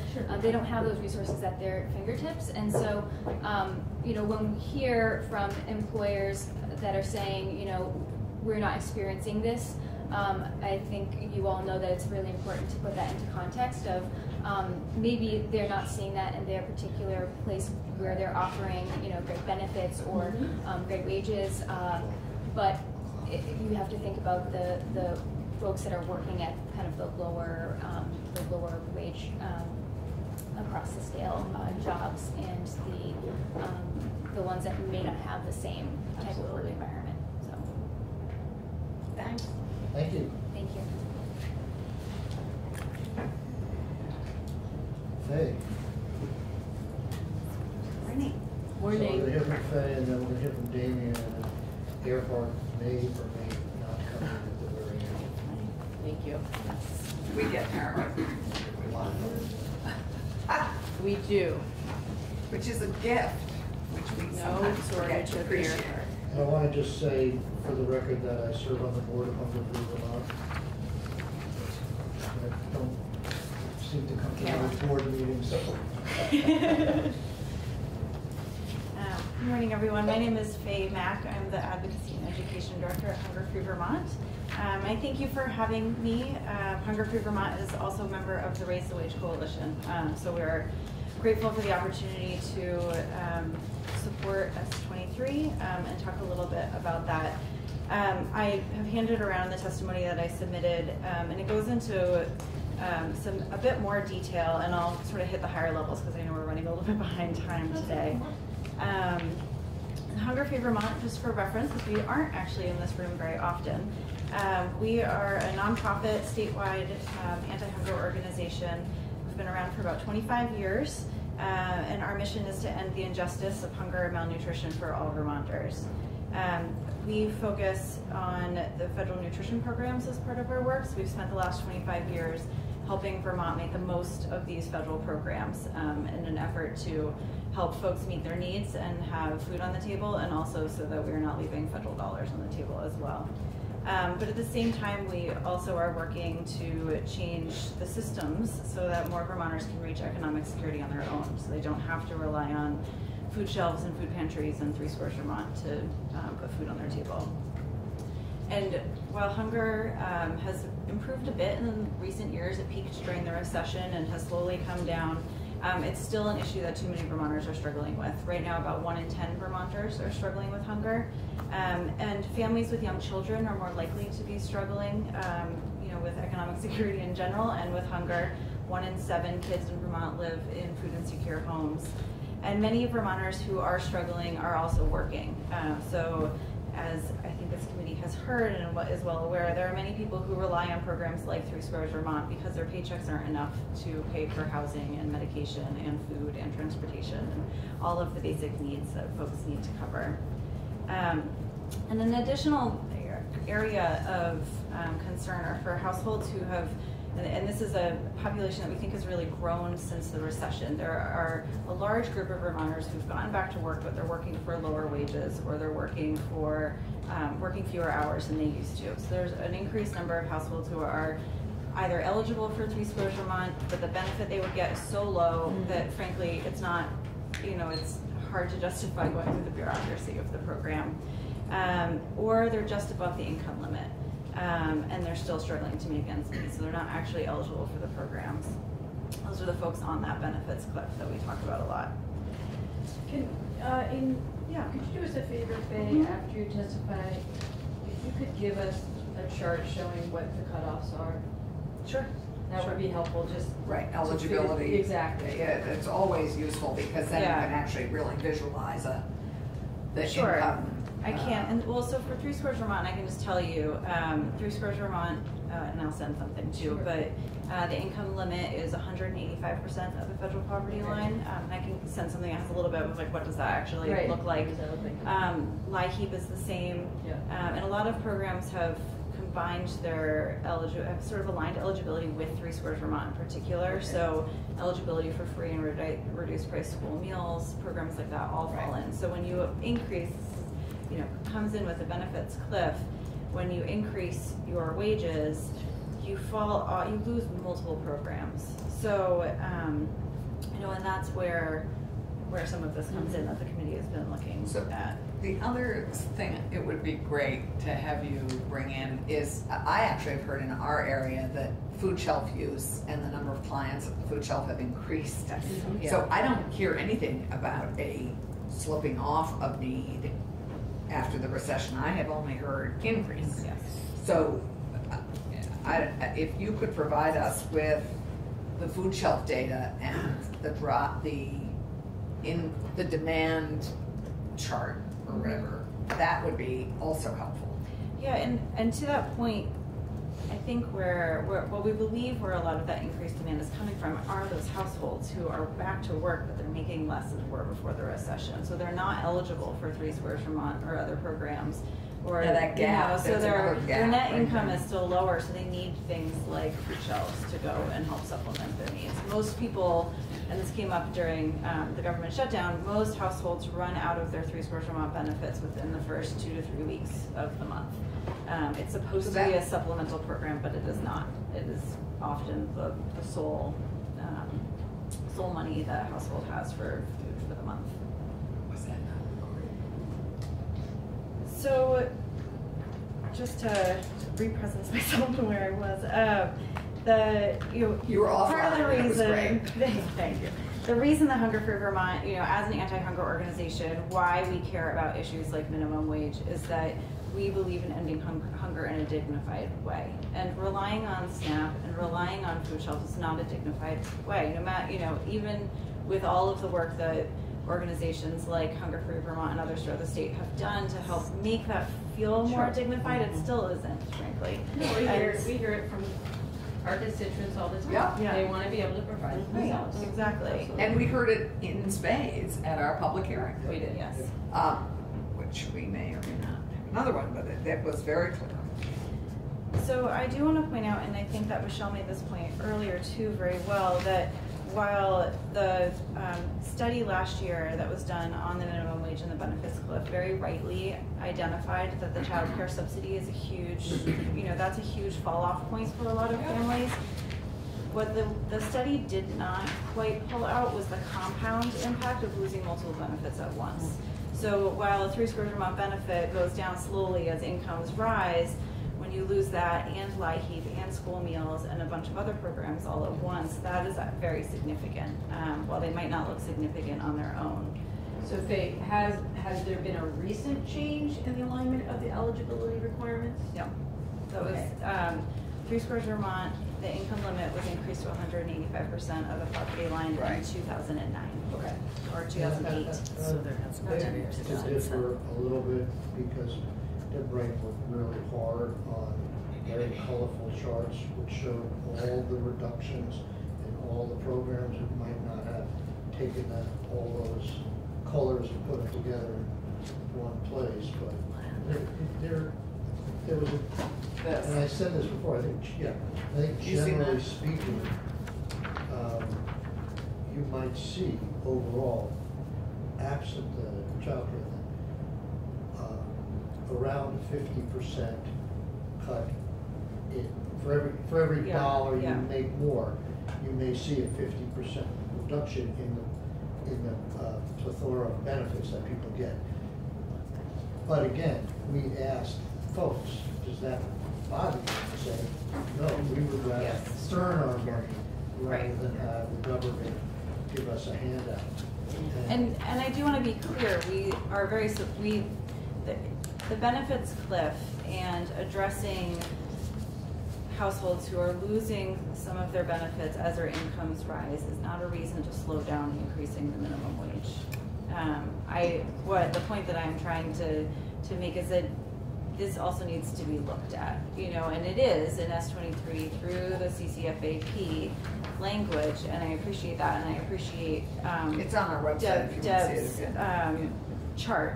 The study did not take into account school meals, so that is one additional one that I would point out. But the other, and so I hear that and don't want to encourage any slowing down of increasing the wage. Increased wages is the most dignified way to, people should be paid a livable wage for work that they're doing. You should be able to work and put food on your table and pay your rent and keep your car running. That's why people work, and wages should be able to meet those needs. And the power in being able to meet your own needs is huge. And people would, as you said, Senator, give up benefits in order to, even if their net income is a little bit lower, in order to do so. And that's very powerful. We thought it was powerful. It was a cumulatively powerful takeaway from that. Yes.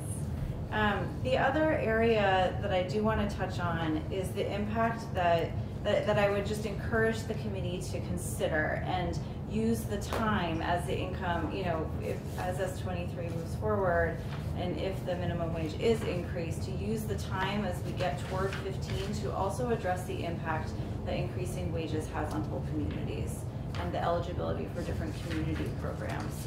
So my area of expertise is in nutrition programs.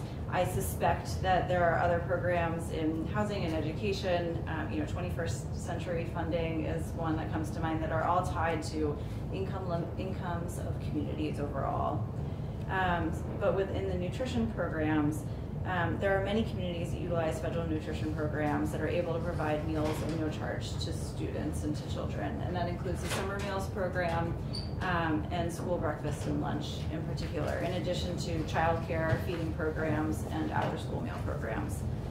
These programs, eligibility to be able to use these programs is based off of community-wide income data or collective meal program data from a community school. So it's not based on an individual household's income. So a broader community is impacted by these programs. So just as an example, and I have more in here, I won't go through them all, but as an example, towns are able to serve free meals during the summer for all children who are 18 and under when at least 50% of the student attendance area are eligible for free school meals, or if the meal site is located in a low-income census tract. So in a bigger picture way, as incomes rise, communities lose eligibility to offer programs like that. Communities will also lose the opportunity to offer universal school meals, where breakfast and lunch is offered to students at no charge. These programs have broad education, learning, behavior, impacts on school finances, and more, and they're a real lifeline for communities, especially during the summer months when school meals aren't available. The impact of that, and which communities would be impacted with a rising minimum wage, is really hard to figure out, and I don't know that, and I don't think that we can know that until we get there. But I wanted to bring that because I think it's something that we should be aware of as we move forward. And I would encourage the committee to consider ways during the ramp up of wages to also be addressing to offset the different kinds of programs that would be impacted. And as I said before, none of this is a reason to slow down raising the minimum wage, but it's part of the eyes wide open. It's sort of in line with looking at the benefits cliff. The community level impact, I think, is also very important, and so I wanted to bring that to you as well.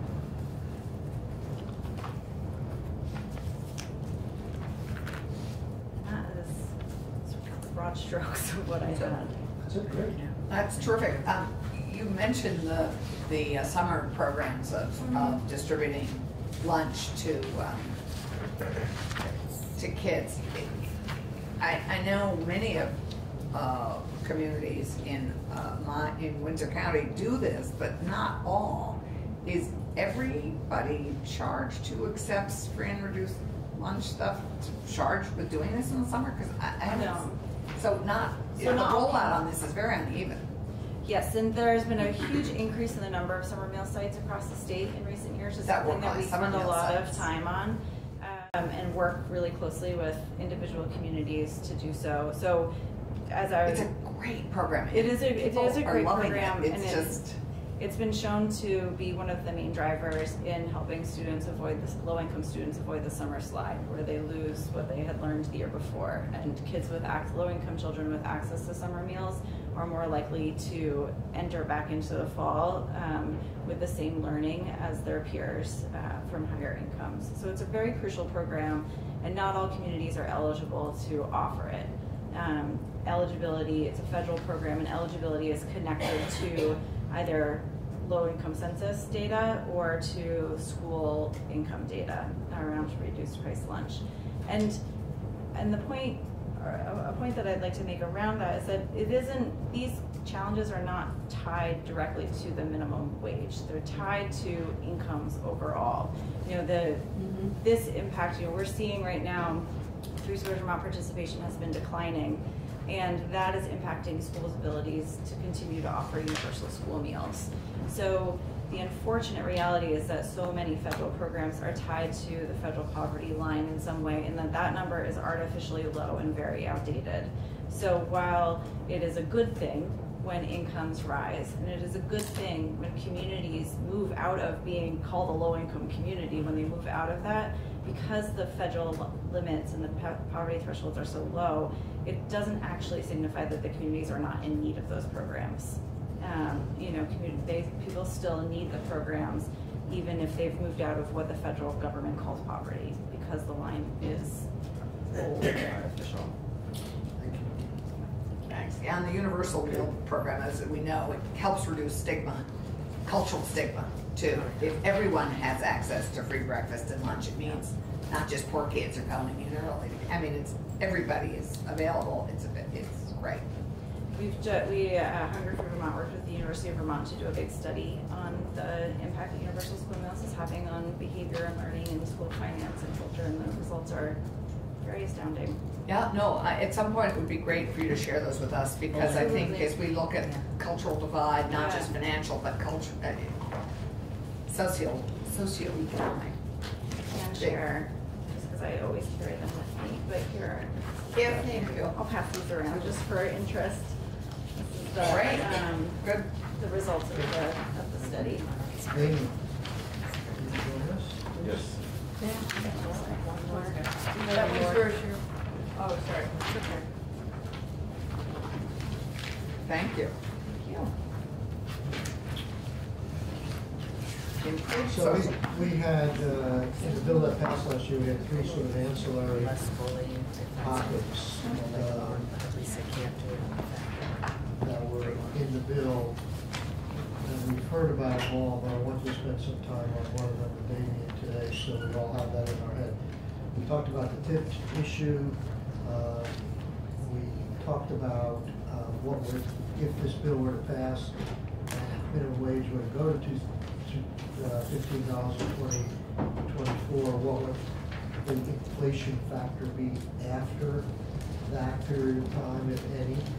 And then one thing that got put in, I think it was in conference committee, was what some people have been calling a student wage or apprenticeship wage.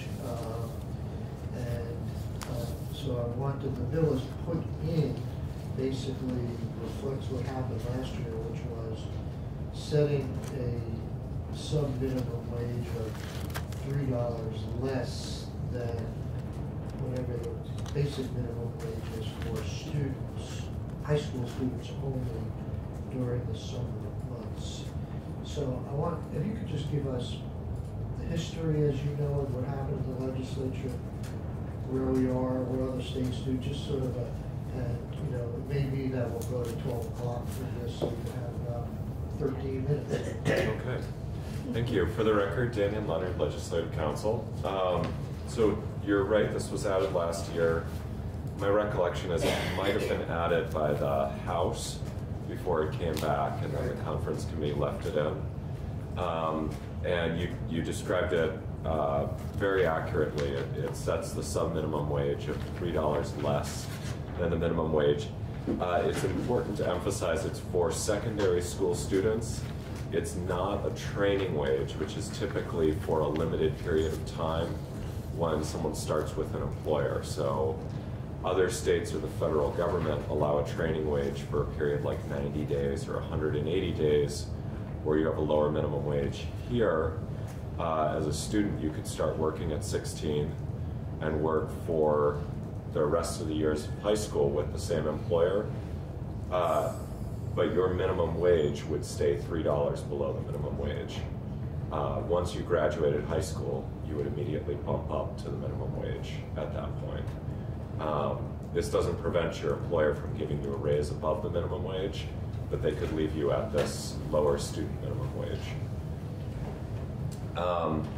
And the sort of history of this proposal came out of questions that were raised about, well, the first one was, what is the student minimum wage in Vermont? Because our existing law has an exemption for students, which would seem to put the students at the federal minimum wage, but the way our Department of Labor has interpreted it, the students are at the federal minimum wage during the school year and during vacation periods within the school year, but on summer break, they are subject to the state minimum wage.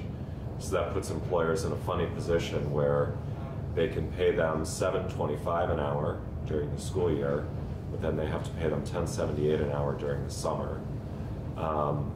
What became clear during the summer study committee and testimony here was that this was confusing for employers, and also that there was concern among employers about whether they would continue to bring on high school students as the minimum wage approached $15. So this was seen as something that would both provide clarity in the law, providing one wage that applies year-round because this wage is above the federal minimum wage, and also prevent employers from possibly not hiring high school students as the wage goes up. I think that gives kind of a general background there. I don't know if there are studies on whether raising the wage has impacted high school work in other states, and I'm not sure to the extent that we'd be able to put that together in short order for you. So how many states have gotten rid of this inequity? So the landscape varies a lot across the country. Some states do have a lower student or training wage. There are a number of states that follow the federal minimum wage, and all of those states, to the best of my knowledge, I shouldn't say for sure, but I think all or most of those states also apply the federal law relating to student minimum wages. So even with the ones, the 7 that got rid of tip minimum wage and have gone to one wage, is it one wage for everybody or just one wage for people 18 and up?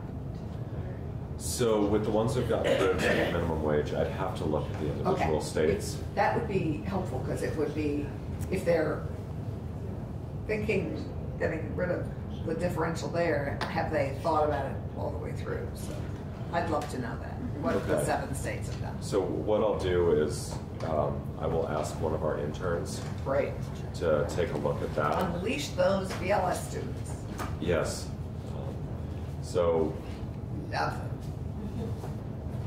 And it's also important to note that a lot of states don't have a separate student minimum wage and don't have a training minimum wage. They just have a minimum wage. Right, which is. And so the landscape across the country is extremely variable on whether there's a tipped minimum wage, whether there is a student minimum wage, and whether there is a training wage. Right, so maybe when the BLS student is doing this, we could get not just the 7 states that have gotten rid of tip minimum wage and see how they handle students, but also find out for the rest of the country how it is do that wage numbers. All right, so can you because it happened real fast at the end, could you tell us what was going on in the House that they suggested this? You got the color background? Business owners. Sure. So there was a bill introduced last year by, I think it was Representative Briglin, who had proposed a lower student minimum wage. And I can't remember if he proposed just clarifying that the exemption applied to secondary school students year-round, or which would have moved them to the federal minimum wage, or if he just proposed a lower minimum wage. But that proposal was discussed in the House and then incorporated into the bill as a sort of compromise. And I think it was folks who were, it was a compromise for folks who were concerned, had some concerns about it, raising the minimum wage to 15 and its impact on places like and Tim's and Dairy Cream and folks like places like that rely on a lot of high school labor. So if this had become law, would the student minimum wage during the school year be $7.25 or $15 once the whole thing? No, so if this bill became law, what would happen is next January 1st, we would have a minimum wage of $11.50 and a student minimum wage of $8.50. Year round. No, year round. But the we did student that. We minimum did wage have a would be year differential. round. So it wouldn't revert to the federal. So we would not revert to the federal. We would have a separate student minimum wage that tracked our minimum wage, but basically on a lower parallel line. And that minimum wage would apply year-round, regardless of summer or winter. So we eliminated that issue with the federal to state minimum wage bounds. And it would be at $3. And then it was higher than the federal minimum wage, but lower than the state minimum wage. It's pretty hard to justify that given the data that Michelle Fay presented. But if this became the law, you would just deduct $3 from the state. That's right. If this became the law, and I was a business out there, and I had some college students and some high school students working for me, the college students would be subject to the state minimum wage.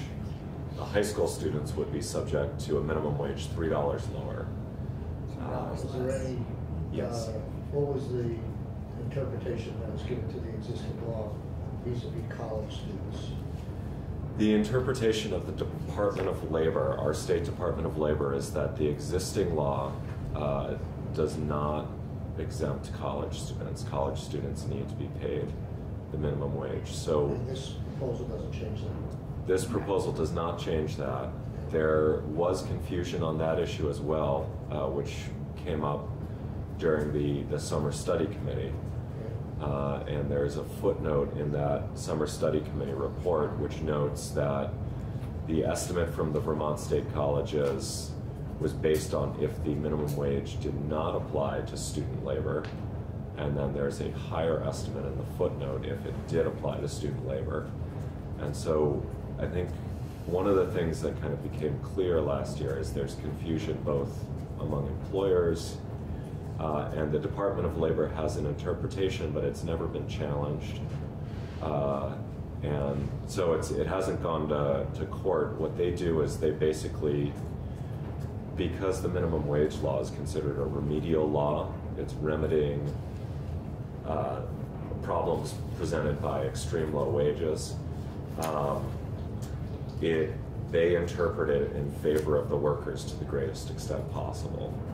So with the word students, because it doesn't specify post-secondary or secondary, they interpret it only to apply to secondary school students. With the terms during any or all parts of the school year, I believe is the way it's phrased, or during all parts of the regular school year, they interpret that to be your start at the end of summer through the end of the school year in June or whenever you get out. And they leave the summer months out of that exemption from the law. So in every case, they're trying to provide, they're taking the exemption into account and trying to provide the greatest benefit to workers that the exemption provides. Like I said, this has never gone to court or been challenged.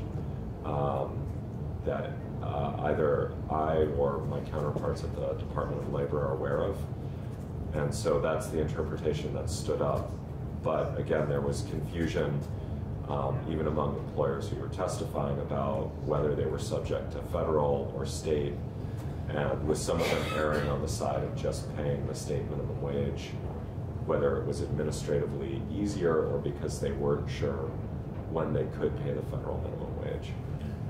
So we have three choices: to do what happened last year, to leave it some degree of uncertainty or to do a unified minimum wage for students.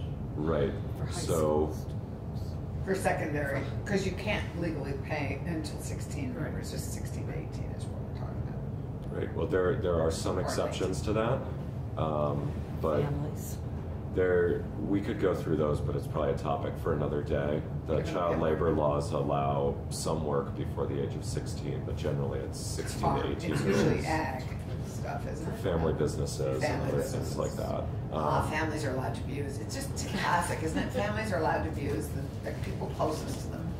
Thank you, committee. I have Just a question though. Absolutely. Child labor That laws is in regarding Vermont. the way the bill is structured right now. A person who is getting the student wage, if that person drops out of school during the course of school, they are immediately eligible for a higher wage. That's correct. That's the problem. Yeah, they're no That longer a is the essence of secondary the school problem, student. Yes, that- right, exactly. that It encourages has that. a perverse incentive. It is. It's Right, a so perverse incentive. one alternative there would be, instead of saying secondary school students, if you wanted to preserve the lower minimum wage, you could say individuals 18 years of age or less, Make or age under 18 specific, years of Or age. just unify it. If you did not want to preserve that, but you wanted to eliminate the ambiguity, you could either clarify the definition or eliminate the exemption in the definition. And so those are kind of your options. You can move them down to the federal minimum wage. You can clarify around what the alternative state lower wage would be, or you could eliminate it altogether and they'd be subject to the And I minimum have to wage. say, I think a lot of this differential came from a time when it was an additional luxury for kids to work and if they were earning more money. Now it is essential for college. It is an essential component of how people are paying for college and how families are paying for college or not, or for further training, or just to live. And to see that statistic about the 18 to 24-year-olds living in poverty, it's gobsmacking. I mean, it just to me is, to continue this inequity is just beyond comprehension. Given what we know now about what younger people are doing, I mean, the money they're earning is essential for families and for further education. So, It's beyond. Just think of your growth. Senator, I have to go to a chair's.